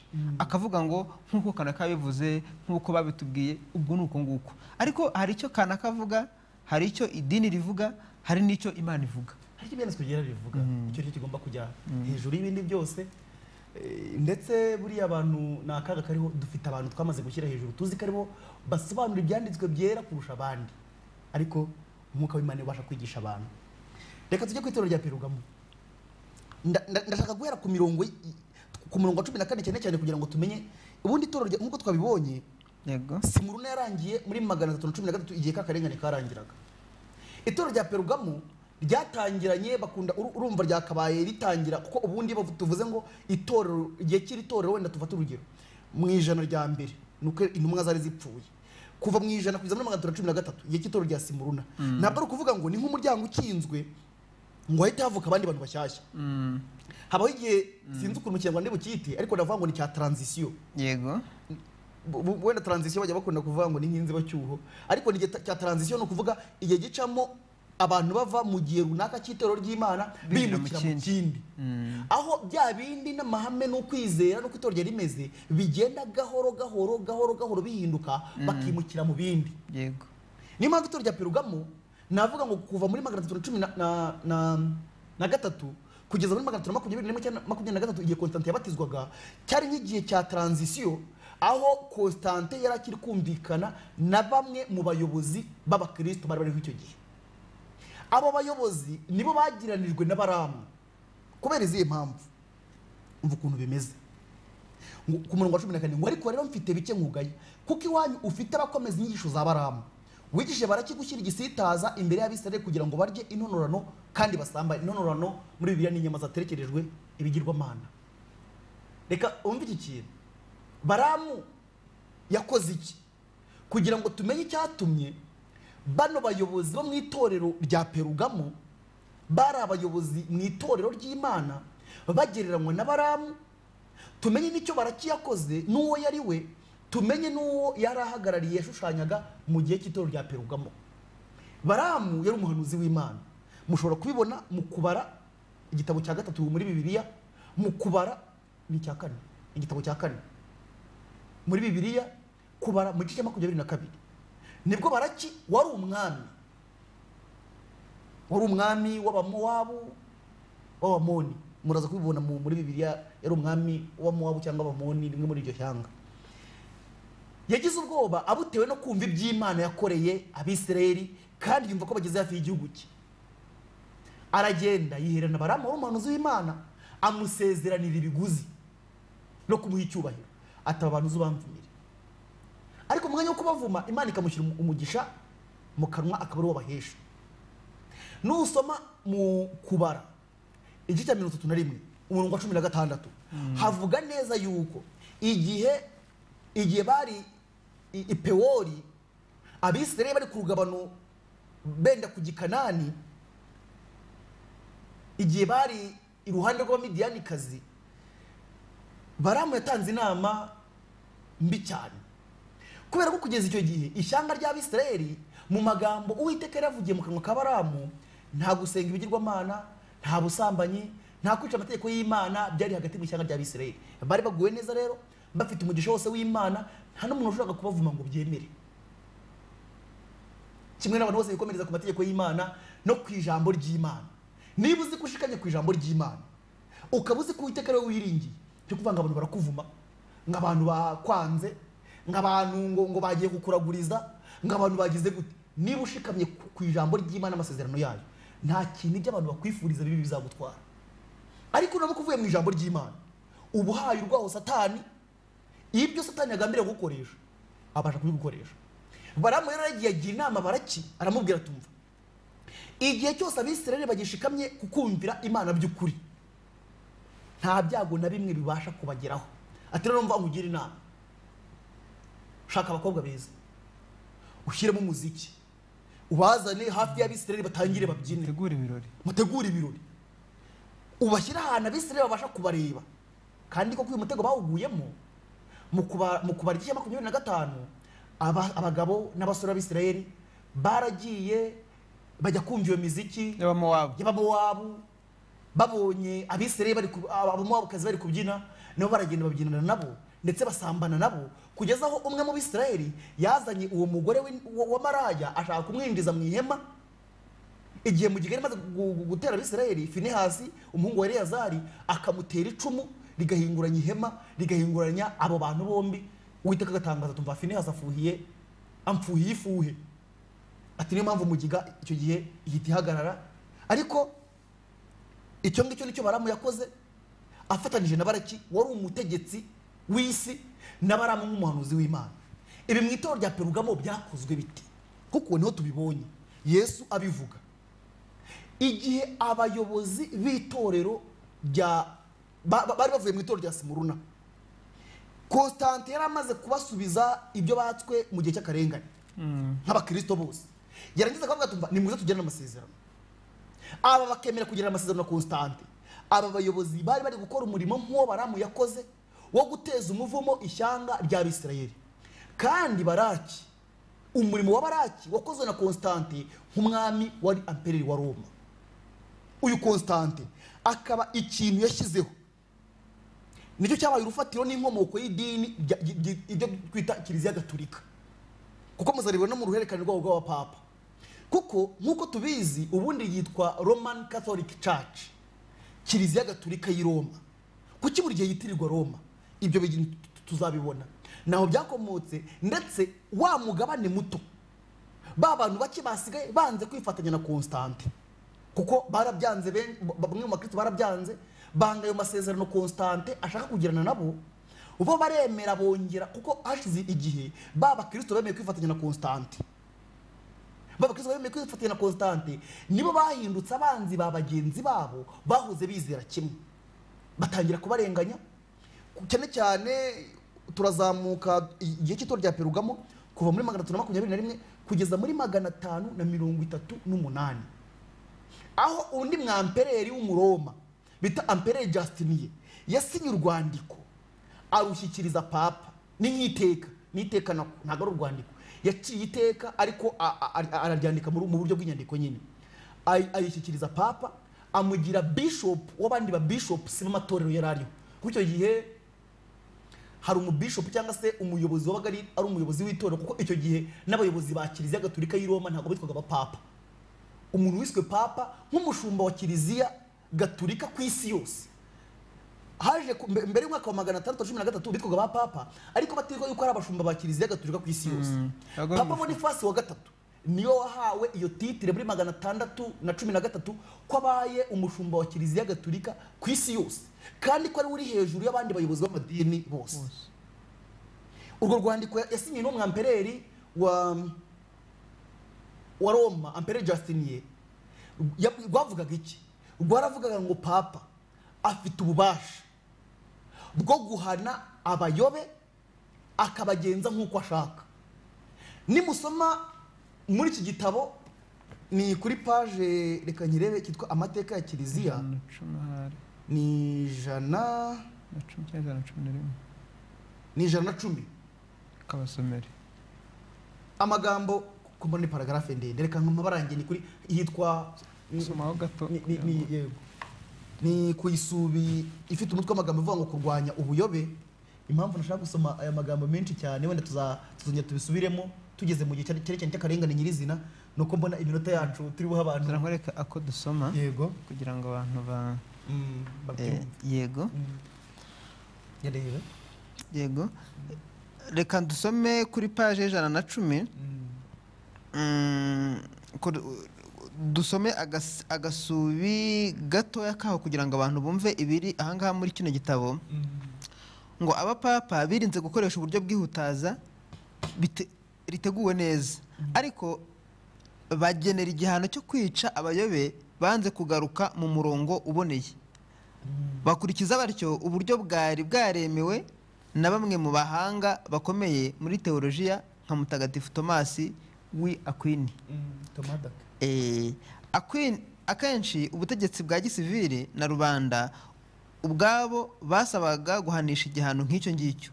Urumva igihano cyakoreshwaga muri leta ni nacyo itorero ryakoresheje. Imitekerereze y'abantu b'icyo gihe ubukristo bwari bubereye ipfundo kandi ntibashoboraga kwihanganira uwakoraga kiliziya mu jisho kuko yabaga ahanganye ko yabaga bangamiye umutekano rusange cyane cyane akane ko nashakaga ngo wabaga bangamiye kiliziya akayikora mu jisho yabaga bangamiye umutekano rusange. Yego. Ikindi nimukomeza kwiga aya magambo kuko ni umutwe w'amagambo uvuga ngo kurwanya ubuyobe. Icyo bitaga ubuyobe icyo gihe ni ikihe? Ni inyigisho yose ihabanye n'imyemerere n'imyizerere bya kiliziya gatolika. No muri kiliziya gatolika bita heretics cyangwa se icyo bita abo bita bahakanyi cyangwa icyo bita ubuhakanyi. Si inyigisho inyuranye n'ibyanditswe byera. Ahubwo icyo bita ubuhakanyi ni inyigisho yose inyuranye n'ibyo kiliziya gatolika yemera kandi yigisha. Niyo mpamvu turaza kubibona nituza kugera mu itorero rya Tuwatera cyane cyane n'irya Sarudi mu gihe cy'itorero ry'abagorozi. Muri gihe cya Perugamo ngo tumaze kubivuga aba bayobozi bamaze kwifatanya na Constante bajya mu mwanya w'abarakineza nkuko Yesu amaze kubigaragaza hano. Hanyuma ikindi kintu gikomeye cyane nibo bahindutse abanzi ba bagenzi babo no kubarenganya ahari yakubiyemo cyane cyane amatsinda y'abawaridensi bemeye guhungira mu misozi bakajya guhinga amashyamba bataye ibyabo n'imirima yabo n'ubutunzi bwabo kubw'ijambo ry'Imana. Ikintu gikomeye cyane rero ubuhanuzi bwavuze iby'inyamaswa yavuye mu nyanja bwo mu Ibyahishuwe igice cya 13 cyane cyane byatangiriye aho ngaho ariko iyo bajya kugaragaza igihe cyo gukora kwayo nyako kuko nkuko tuzajya mu mateka byatangiye muri 538 kubera ko nicyo gihe kiliziya gatolika y'i Roma yari ibonye ubutware mu by'imyemerere n'imyizerere ibura n'ubutware bw'ubutegetsi bwa leta kuko mbabwiye yuko Empereur Justinian yari amaze guca iteka yuko papa niwe no muri iki gitabo babivugamo yuko ubundi nejo bundi tuzabasomera wenda mu mateka ba papa bagiye baca baravuze ngo gutandukanya ubutware bwa leta n'ubwa kiliziya gatolika ni ikintu kibi kibaho. Ubundi muri gahunda nuko kiliziya gatolika niyo igomba gukoresha ububasha ikagena ibigomba gukorwa n'ibitagomba gukorwa kandi akaba ari ifata umwanzuro mu guhana abantu mu gihe banyuranije n'amahame yemera. Abantu bafite nko mu bagatolika cyangwa n'abandi bafite igitabo cyitwa amateka ya kiliziya bagiye bandikamo ibihe by'akarengane byagiye bikorerwa abakristo muzagenda mubisomamo muri iki gitabo ko turi kugenda tureba iby'inkomoko y'amadini. hari ijambo rero Yesu yavuze ngo nzi aho uba ko ariho intebe y'ubwami bwa Satani iri, nyamara ugakomeza izina ryanjye, ntiwihakane kunyizera. Ndetse no mu minsi ya Antipa umugabo wakiranukiraga kumpamya, wiciwe iwanyu aho Satani aba. Hari ikindi gitabo hari ntazanye kitwa Daniel and Revelation cyanditswe na William Smith, ariko no muri iki gitabo kitwa Our Authorized Bible Vindicated, uyu mugabo Dr. Benjamin Wilkinson yanditsemo asobanura iby'iri jambo Antipa. Nta hantu na hamwe uzabona mu mateka y'itorero rya Kiliziya umuntu umwe nk'umuntu umwe nk'uko nitwa Paulin cyangwa witwa Samu witwaga Antipa, ahubwo ryari itsinda ry'abantu barenganirijwe kwizera izina rya Kristo, nibo bakubiwe muri iki cyiciro. Antipa bisobanura iki? Ni antipapas, ntabwo ari antipas, antipopes, nibo bisobanura muri iki gitabo, muzabibonamo cyangwa nibuka neza ubutaha tuzakizana.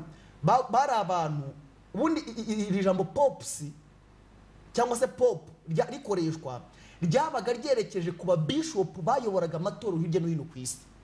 Ntabwo ryavugaga papa nka papa wa Kiliziya Gatolika gusa, kereka nyuma amaze guhabwa ubwo bubasha nibwo abaye papa nk'umushumba wa Kiliziya Gatolika ku isi yose. Umuntu wambitswe iryo kamba bwa mbere biri aka gatabo, hari abantu bamwe ndabizi bagafite hano. Hari amagambo tuzakomeza kurebaho muri kano gatabo kuri page 13 kavuga itangiro ry'amahame mashya ataboneka muri Bibiliya. Ahari amahame 58 yinjijwe mu idini rya Gikristo, azanywe n'imyanzuro n'amanama atandukanye muri abayobozi bakiza Gatolika bagendaga bakora kugira ngo bagire ibintu runaka bemeza cyangwa umurongo bagenderaho. Niho handitse muri magana 607, nakomeje kuvuga magana 613 muramba barira nibeshye.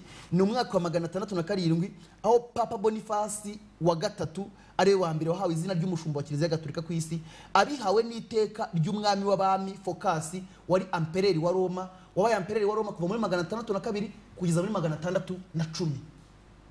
Ahabwa atyo ubwo butware. Ubundi izina Katolike risobanura universel cyangwa se ikintu gikwiriye ku isi yose. Iri jambo ryatangiye gukoreshwa bwa mbere mu mwaka w'107 n'umugabo bita Ignatius, ariko yandikiraga itorero rya Simuruna, yandikiraga bizaba itorero rya Simuruna iki gihe. Ayo makuru yo mushobora no kuyabona ku bantu bakunda kureba no kuri internet. Aryandikira ntabwo akoresheje iri jambo Katolike nko kugaragaza itorero cyangwa idini rya Kiliziya Gatolika, ahubwo mbabwiye universel, kubera ko icyo gihe ngo twabivuze ubu Kristo cyari ikintu gikwiriye ku isi aho abakristo babaga bari. Yashakaga kumvikanisha uburyo imibereho rusange y'abahuje ukwizera kwa Gikristo ku isi yose. Niyo ijambo Katolike bwa mbere ryabanje gukoreshwa. Noneho Kiliziya Gatolika imaze gushinga imizi iza kuvuga yuko ariyo Kiliziya imwe yemewe ku isi yose ya Gikristo. Ariko kuko ndabona iminota yadusatiriye, ubwo twatugeze muri magana 607 icyo gihe. Inkomoko ya Kiliziya Gatolika yo twasa nk'abayigarukirije aho ngaho nubwo ufite ubuhanuzi bwinshi. Icyakora kuri iri jambo rya rivuze ngo nzi aho uba ko ariho intebe y'ubwami bwa Satani iri, muramenya amakuru yabyo neza. Ariko reka amagambo nyasome kugira ngo nyasorezeho kugira ngo bamenye intebe y'ubwami bwa Satani iri ni hehe. Yego. Ibyahishuwe 13 umurongo wa 1 n'uwa 2. Ngihagarara ku musenyi wo ku nyanja. Inyanja bisobanura abantu benshi kuko biri mu Byahishuwe 17 umurongo wa 15. Ngihagarara ku musenyi wo ku nyanja, ngiye kubona mbona inyamaswa iva mu nyanja ifite amahembe 10 n'imitwe 7. Ku mahembe yayo hari ibisingo 10, no ku mitwe yayo hariho amazina yo gutuka Imana. Reka mbabwire iki kintu. Iyi nyamaswa ariyo nyamaswa ya kane muzo Daniel yeretswe mu gice cya 7. Niyo yonyine yaje izanyemo indi aspect y'iyobokamana cyangwa se ikindi kirango cy'iyobokamana. Izindi zayibanjirije mbere ntago ibi bintu bizivugwaho. Ku mahembe yayo hari ibisingo 10, no ku mitwe yayo hariho amazina yo gutuka Imana. Iyo nyamaswa nabonye yasaga n'ingwe, amajanja yasaga na aruko, akanwa kayo kasaga n'akintare, cya kiyoka kiha imbaraga zacyo n'intebe yacyo y'ubwami n'ubutware bukomeye. Satani ubwe ayiha imbaraga ze. Baravuze ngo cya kiyoka kiha imbaraga zacyo, kiha ya nyamaswa imbaraga zacyo n'intebe yacyo y'ubwami. Ibintu muri kubabona uko Satani yahaye ubu bwami bwa kane intebe ye y'ubwami. Kandi Kristo yandika itorero rya Perugamo ngo ahuba niho intebe y'ubwami bwa Satani genjite iri. Kubera izihe mpamvu?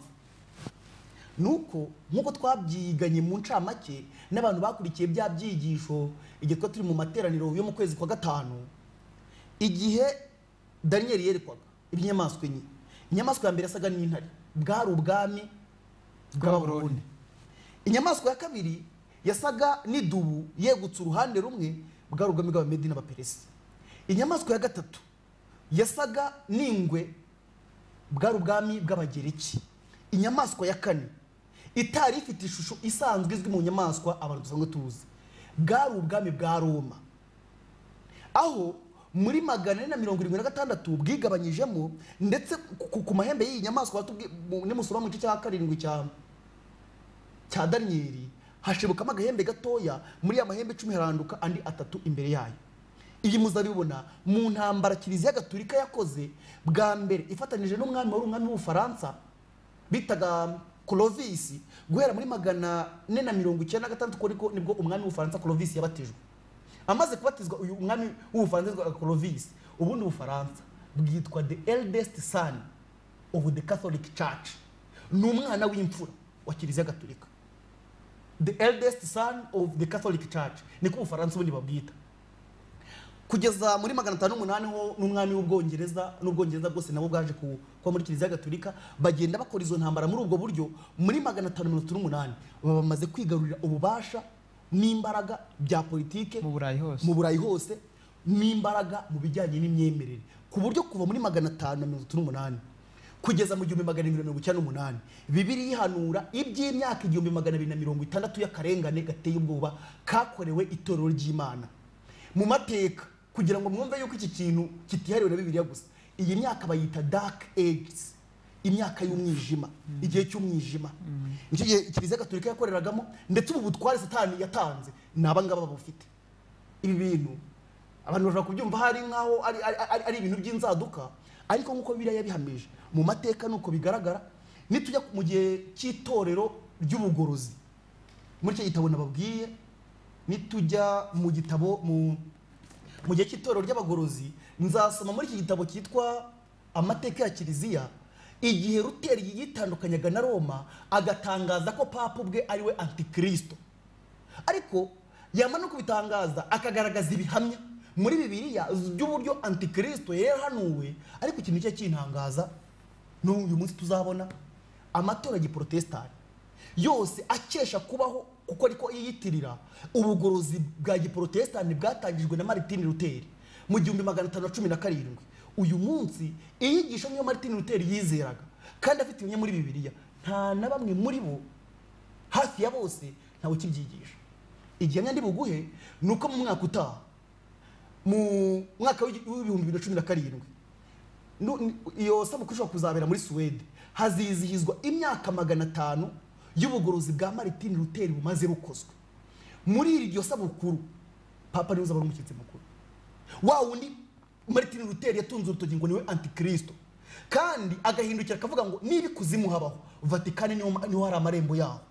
Uyu munsi n'idini ry'abaruteriye bigisha inyigisho, sinzi ko bakizera nkuko Martin Luther yizeraga, kandi yarafite iyo muri Bibiliya nkuko tuzabibona, kuko ndabona igihe cyamaze kutugendana. Ariko ikigaragara uyu munsi, amadini yose yamaze kwihuriza, hafi ya yose yamaze kwihuriza hamwe, ku buryo impungenge no kudahuza abagorozi bari bafite bagaragaza amakosa. Nko muri aka gatabo mfite bagaragazamo imigenzo 54 yinjijwe mu itorero rya Gikristo na Kiliziya Gatolika idafite ahantu igaragara muri Bibiliya mu byanditswe byera. Tuzasoma mu gitabo mu gitabo mfite ahangaha kigaragaza amateka y'amatorero. Buri mugorozi wese iyo hagurukaga yaravugaga ati iki ngiki gikorwa ntabwo cyemewe na Bibiliya, dore ibyemewe na Bibiliya ngibi. Reka mbaze amadini ya Giprotestani, uyu munsi mwaba mukigenzuza amahame mwizera ijambo ry'Imana? Ubwo nkaba ngira ngo wenda n'abantu baza kuduhamagara mu kanya gatoya, turatanga umwanya muto abantu baduhamagare baze kwenda gusubiza wenda kuri icyo ngicyo, niba amahame bigishwa cyangwa se bigisha kuko nabyo birashoboka niba koko hagiwe n'ibyanditswe byera nk'ibyo abagorozi ba mbere ba Martin Luther bavugaga ndetse baregaga Kiliziya Gatolika ko yatandukira ijambo ry'Imana. Akwe niyo mpamvu yatumye bitandukanya nuko bakagira amatorero atandukanye ya Giprotestanti, ariko iyo urebye uyu munsi wa none bitandukanye n'impamvu yatumye Martin Luther yitandukanya na Kiliziya Gatolika. Wenda tuzabireba neza mbivuzeho gato, ariko nitugera mu itorero rya Tuwatira n'irya Sarudi tuzongera tugaruke kuri ayo mateka gato. Arakoze cyane rero, ndagira ngo rero nubwo iminota tugendanye dusigaye iminota mike cyane, turagira ngo abo ku buhanga bw'ibyuma badufashe kugira ngo duhe umwanya abantu badukurikiranye, duhe amahirwe abantu bakeya baduhamagara bagatanga ibibazo cyangwa batanga inyunganizi. Ntabwo twaje umwanya uhagije wo gusoma ibi bitabo bitewe nuko twagiye tuvuga mu ncamake ibikubiye muri ibi bitabo, ariko ku dimanche itaha tuzagerageza gusoma cyangwa se kuvuga mu bihamya bimwe na bimwe byanditswe mu gitabo. Sinzi niba hari icyo ushaka gusoma abantu bafite. Yego TV1 Halo TV1. Ubanza hari yagiye sinzi icyo bavugaga. Kubarangira ahagaragara no muri kitabo cy'amateka ya Kiliziya amagambo Martin Luther yavuze avuga ko Papa ari we Antichrist yanditse kuri page y'139. Se wayadusomera muri iki gitabo, wayadusomera igihe dutegereje umuntu abantu bari ku murongo, wayadusomera gasubi kuko TV1 Halo. Muraho neza? Muraho. Muri bande kandi muherereye he? Nisha Yego ongera ijwi. Ikiganiro murimo twagikunze kandi ni cyiza. Yego. Zamura ijwi ntabwo turi kumva. Twavuga ngo ongera ijwi uko mutanga igitekerezo cyawe. Halo. Turakumva, ongera ijwi uko mutanga igitekerezo cyawe turakumva.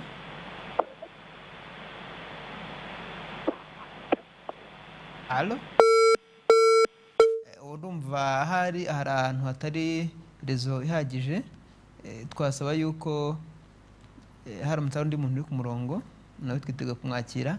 Wari ugishaka rero by'aya magambo by'amagambo wari ukirimo kuyashaka, ari amagambo avuga ku byo Martin Luther yavuze, agaragaza yuko papa cyangwa se ubupapa aribwo Antikristo yavugaga hariya mu gitabo cy'Ibyahishuwe nkuko twamaze kubisoma. Nicyo wari ugiye kureba cyangwa se gusoma. Ndagira ngo niwe wahageze igihe dutegereje abantu baduhamagara ku murongo twabahaye kugira ngo uyasome. Aya magambo ari kuri page 39, ariko abantu mushaka gusoma amateka kuko hari umutwe w'amagambo uvuga ngo Luteri imbarutso y'ivugurura, muzahera kuri page 138 mugeze ku 139. Ni igihe hari hurerwa umukaridinali bitaga Thomas wa Vio kugira ngo ajye kureba inyandiko Martin Luther yari yanditse akayimanika kuri Kiliziya y'i Wittenberg yagaragazaga imigenzo amahema 95 y'ibyo Martin Luther yaregaga Kiliziya Gatolika bitandukanye n'ibyanditswe byera. Baravuze ngo noneho bamwandikiye urwandiko rwo kumuca, noneho ahita avuga ngo Luther yasubije yandika inyandiko yise namaganya urwandiko rwanya Kristo. Kunza muri entre parenthèses banditse ngo ni contre la bile de l'Antichrist, rwari rwanditswe na Papa. Yego. Noneho ku wa gatatu Mutarama mu 1921 Martin Luther yaraciwe n'imijyi yose yamwakiriye. Ubu ni igihano cyo gucibwa bakitaga excommunication mu gifaransa, bagiraga igihano cyitwa excommunia, guca bakaguca burundu. Amaze gutangaza amagambo bati ko turi kureba amateka tuzari bihamya Martin Luther yashingiragaho avuga ko Papa ari we Antikristo.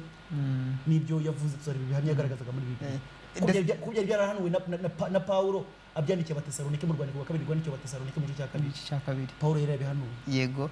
Kandi ikindi kintu gikomeye turagira ngo wenda hari abantu bashobora kudukurikirana bakafata ibintu amajyejuru bakavuga bati wenda mwavuze Kiliziya Gatolika nabi, mwavuze ko ari Antikristo, ariko iki gitabo twababwiraga ndetse yadusomeragamo ntabwo ari cy'Abadventiste, ni icya Kiliziya Gatolika. Niyo yagaragaje icyatumye ica Martin Luther, kandi nk'Abaprotestanti abenshi bavuga ko bashingiye imyizerere yabo ku byo Martin Luther yagaragaje cyangwa se ku murongo Martin Luther yashyize ahagaragara. Muri iki gitabo bagaragazamo amahame Martin Luther yagaragaje ko adashingiye ku byanditswe, kandi nabo bemera ko ayo mahame adashingiye ku byanditswe cyane rwose. Ubwo rero ubutaha tuzasoma, ariko ndagira ngo abantu barimo guhamagara kuri iriya nimero twoherezaho ubutumwa bugufiya ntabwo rero duhamagaraho, keretse iriya twabahaye hirwa na 18 niyo nimero dutelefone naho tukitabaho hano muri studio. Keretse washaka kuza guhamagara nyuma y'ikiganiro, iriya iri kurekara niyo yo guhamagaraho, naho ubutumwa bugufiya yo ntabwo tuyitaba, iri hirwa na 16, ahubwo niyo koza ubutumwa bugufiya washaka kuyihamagaraho, keretse tuve muri studio no twakwitaba kuri iyi nimero. Turagira ngo rero abantu nanone bubahirize gahunda, kandi n'iminota nayo irimo iragenda iturya icyataburenge. Turagira ngo rero duha amahirwe abantu wenda nka 2 noneho kugira ngo tubashe gusoza ikiganiro cyacu. Hari umuntu uri ku murongo, turakwakiriye. Allo? Hello? Muraho neza? Hello? Turakumva.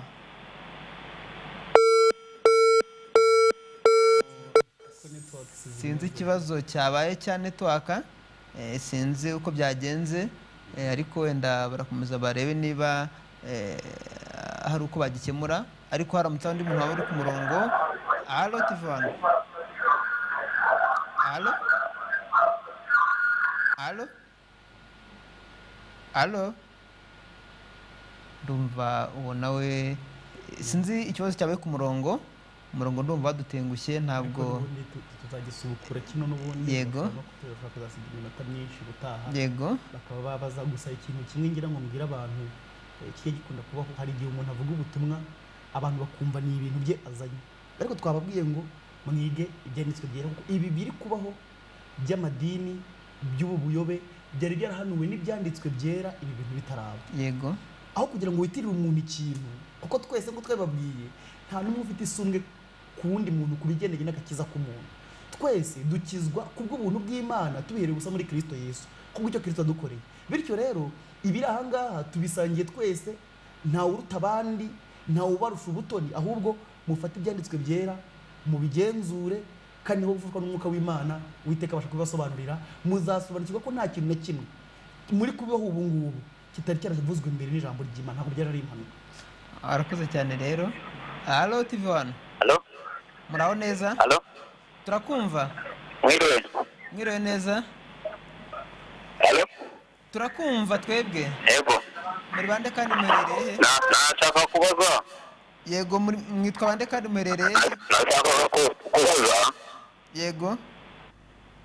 Ni kuri TV1? Yego, turakumva. Nashaka kubaza, nitwa Jean Remera. Yego, Jean Remera. Nashaka kubaza ku bijyanye na kiriya gitabo cya Daniel. Yego. Ngo wa 7 basobanura neza ibyo igice cya 7 ibindi byari byo. Ongera ntago utubwire. Ni igice cya 7 umurongo wa 7 wose wawusoma. Ubwo ni igice cya 7 umurongo wa 7. Barasobanura bagera iyo bageze hasi aho mwe mudasoma,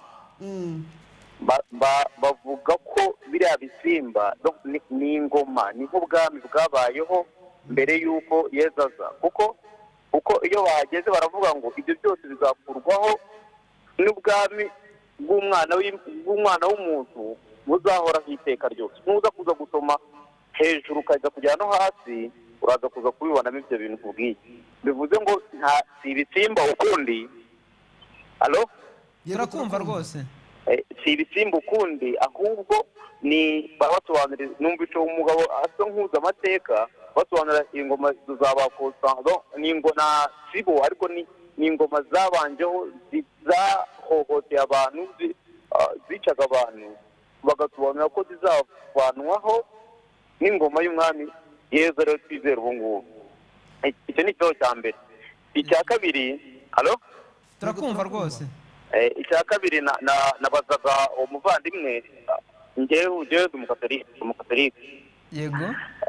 Namubazaga ese idini ry'abadive iyo ryigisha kiliziya ushobora gusanga 5 ugasanga harimo 3 yigishije kuri kiliziya gatolika. ni iki byafasha uwitabiriye iryo teraniro mu kwemera kw'Yesu cyangwa bishobora kugira icyo bizamumara mu bugingo buzaza?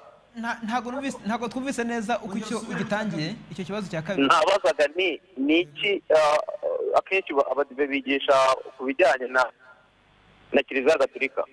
Yego. Ese nabazaga iyo wigisha umuntu akaza mu isabato 5 ukamwigisha eshatu Kiliziya Gatolika, ni iki byazamufasha mu buzima bw'imbere twemera ko nyuma yo gupfa bishobora tuzabona ubundi buzima? Ni iki kumwigisha Kiliziya, amakosa ya Kiliziya, amakosa imigenzo bakora, ni iki bishobora kuzamwizeza? Cyane ko naho birivuga ko tutagomba kujya gutokora mugenzi wacu tutabanje kwita ku mugogo twe dufite uwacu. Ese iryo dini mwigisha tuvuge twarayobye tubyemere, ese mwebweho muhagaze mute? Ese abo mwigisha rya dini hari intambwe bibafasha mu kwemera, hari intambwe bibafasha mu kugarukira Imana? Okay, urakoze cyane. Urakoze cyane, twumvise. Turakumva rwose. Noneho nyuma aho hantu atubabariye mushaka iminota muhadusomere Daniel igice cya 7 cyose ageze hasi sinzi Bibiliya niba Bibiliya ntagatifu isa nkaho isa inzu, kuko iyo bisomye byo mbona batandika. Kandi abanze yongera azirikane ko iyo umuntu agiye gushinga idini ntabwo ashinga idini agendeye ku bitekerezo by'idini ryari ririho, ahubwo ashinga idini ashaka ibintu bitandukanye n'idini ryari rihari kugira ngo abone abayobozi, abo nakwita abayobozi, kuko baje bavuga kimwe idini ryaguma hari rimwe.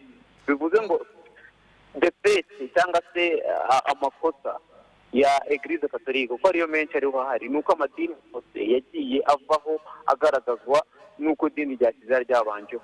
Okay, urakoze. Mukanya yavuze n'umuntu umwe twigaje yavuze kuri Martin Luther King, nukurikirana neza urasanga nawe mbere yo kuba uri yabanje kuba umukatolike. Ese uzi impamvu bivuye mu bakatolike? Nuko batahuje cyangwa se hari ibindi bashaka kuba yakora, ntabwo twe tubizi, ntabwo turi mu mutima w'abantu ko ntabwo turi Imana. Okay, urakoze cyane. Rero reka muvandimwe iminota ye rwose reka tugeze kugusubiza. Ngira ngo nawe muntu wa nyuma hari twakiriye yabajije ibibazo birambuye bituma tugera, ariko byageza kumusubiza gato mu gihe cy'umunota umwe umaze kumusubiza. Wenda kubera ko tuzanabigarukaho hariho tubirebeho, ariko nk'ubu yabanje ku by'inyamaswa enye zivugwa muri Daniel igice cya 7. Izi nyamaswa nyiravuga ngo bwari ubwami ngo buzabanza buzakandamiza abantu ngo kugeza ngo ku ngoma ya Yesu. Nimusoma muri Daniel neza igice cya 7 muzabona yuko ubu bwami bugomba kuzageza ku kugaruka kwa Yesu ubwa kabiri. Ntabwo ari ukuza kwa mbere kwe, ni ukugaruka kwa Yesu ubwa kabiri. Ntabwo rero Yesu aragaruka ubwa kabiri. Ariko kubera dufite iminota mikeya ndagira ngo ibibazo tubarire tuzongere tubivugeho neza ubutaha. Ariko hari ikintu ngira ngo mvuge. Yavuze tumva ati mbese ko idini ry'Abadiventiste iyo mugiye kuzana abantu mu itorero ryanyu mwigisha abantu amakosa ya Kiliziya n'iby'isabato. Mbese kuko ibyo bintu bizamarira icyo abantu mu buzima bw'ahazaza kwigisha amakosa ya Kiliziya Gatolika n'iby'isabato gusa? Reka nkubwire iki kintu ntari buhakane, n'iby'ukuri koko umuntu ujya kwigisha abantu ukwizera kwabo agashaka gushingira ku makosa ya Kiliziya Gatolika n'iby'isabato gusa, ibyo bintu uko ari bibiri ntabwo bishobora kugira ikintu bimarira umuntu. Ahubwo nujya kureba icyo mu Ibyahishuwe 14 umurongo wa 13 ahanditswe amagambo ava 12, aho no kwihangana kwabera kuri bakomeza amategeko y'Imana bakagira kwizera nko kwa Yesu. Gukomeza amategeko y'Imana no kugira kwizera nko kwa Yesu ni ibyangombwa bigomba gufatana kugira ngo umuntu agire ubukristo bwuzuye, cyangwa se bagomba kuranga itorero ry'ukuri. Ikindi rero nkubwira, niyo mpamvu ubu ngubu iyo twerekeza abantu ku cyo bagomba gukora ni kukuri kw'ijambo ry'Imana, si kunyigisha kanaka na kanaka na kanaka, ni kukuri kw'ibyanditswe byera. Impamvu abantu wenda muri Kiliziya Gatolika bazakomeza kubona cyane Kiliziya Gatolika yiganzamo, wabishaka utabishaka, Kiliziya Gatolika ifite umwanya ukomeye wibanze mu buhanuzi bwo mu minsi y'imperuka udashobora kukweba. Ndetse ahubwo si mu minsi y'imperuka gusa, ahubwo mu byanditswe byera. Kuko nkuko igeze kudusobanurira, wenda hari abatabyumvise, idusobanurira yuko Kiliziya Gatolika impamvu niyo torero rya Kristo rya mbere ryabayeho, bityo n'andi matorero yandi yagiye asa nkaho ava ku byo torero. Kubw'iyo mpamvu rero niryo risa nkaho ribitse amateka y'itorero rya Kristo cyane cyane nko mu bihe bya mbere, kuko niyo mpamvu nk'ibitabo dufite aha ngaha byose, ibitabo byose n'iby'itorero rya Kiliziya Gatolika, uretse igitabo kimwe cyonyine, ariko ibintu byose n'ibya Kiliziya Gatolika. Hari urugero, hari nk'amateka twasoma wenda ya Luteri yakoresheje kino gitabo cyitwa amateka ya Kiliziya Gatolika. Iki gitabo ni icya Kiliziya Gatolika kandi aya mateka nibo bayanditse. Ubwo rero twicyo dukora gusa ni ukubasomera inyandiko zanditswe aha ngaha, tubihuza n'ibyanditswe byera. Bivuga turafite icyo Bibiliya ivuga, tugafite n'icyo Kiliziya Gatolika yagiye ibyandikaho. Nta kindi tuvugaho, ni uko tuba dufite umwanya mutoya twakabasomeye byose, ariko kubera umwanya muto ntabwo byashoboka. Reka rero reka turekere aha ngaha ko iminota yarangiye. Sinzi niba hari icyo wenda ugira ngo wenda uvuge, ariko iminota yarangiye. Gusa turabararika kugira ngo hari ushaka kugira igitekerezo kindi yatanga, yaduhamagara kuri ya nimero twarizaho ubutumwa bugufiya 07 88 87 25 16. Iriya nimero mushobora kwiduhamagaraho. Ari ushaka kugira kumufatanyabikorwa muri kino kiganiro, gutera inkunga kino kiganiro, urugi rurafunguye kugira ngo dufatanyirize hamwe, dushyire ahagaragara iby'uku kuri, kandi dushyire ahagaragara ibyo abantu benshi batazi kandi batasobanukiwe kandi bagomba gusobanukirwa mbere yo kwesa agaruka. Reka rero dukomeze kubifuriza igicamunsi cyiza, kandi dushimira abadutegaza amatwi, ari ababajije ibibazo ndetse n'abatabagize umwanya wo kubaza ibibazo ariko badukurikiranye, bose turabashimiye. Ndetse tubararikira yuko mu kiganiro gitaha ibibazo uyu muvandimwe abajije nibyo tuzongera duhereho nanone, tuzabiheraho kandi tuzavuga mu buryo burambuye, ndetse tubasomera n'icyo noneho ibi bitabo nzamwibutsa umuvandimwe nicyo tuzabanza gusoma mbere ko dusoma Bibiliya. Tuzasoma ibitabo tubihuze n'icyo amateka ya Bibiliya avuga, kugira ngo turebe ukuri kuri hagati aho ngaho, kugira ngo abantu be kuba mu rujijo cyangwa se ngo babe mu bintu bidasobanutse, ahubwo bamenye icyo ijambo ry'Imana rivuga n'icyo amateka avuga. Reka dusoreze aha ngaha. Imana ikomeze kubaha umugisha kandi naho butaha. Mwaba musobanukiwe n'intambara iri hagati y'ikibi n'icyiza? Ese waba uzi ingaruka ikomeye iyo ntambara ikugeraho? Mbese usobanukiwe n'imbaraga ikomeye yihishe inyuma yo guhuriza hamwe amadini? Ushaka kumenya se umutego isi yose igiye kugwamo? Muri Bibiliya, igitabo cya Daniyeli n'Ibyahishuwe, ibyo bitabo byombi biduha umucyo kuri ibi bibazo ndetse n'ibindi twakwibaza ku byerekeranye n'igihe tugezemo. Niba ushaka gusobanukirwa n'ibi bibazo, wakurikira ikiganiro ubutumwa bw'abamarayika batatu gica kuri TV1 buri ku isabato saa 9 z'amanywa, ndetse no kuwa mbere w'isabato isaa 8 z'amanywa live kuri TV1. Ushobora kandi no kuduhamagara kuri telefoni igendanwa 078 70 11 18 cyangwa se kuri 0788 87 25 16. Ukabaza uruhererekane rw'ibyigisho byitwa igitero gikaze usanga ku ma-DVD. Ushobora no kudusura ku rubuga rwacu ari rwo www.preciouspresenttruth.org. Mwese murararitswe.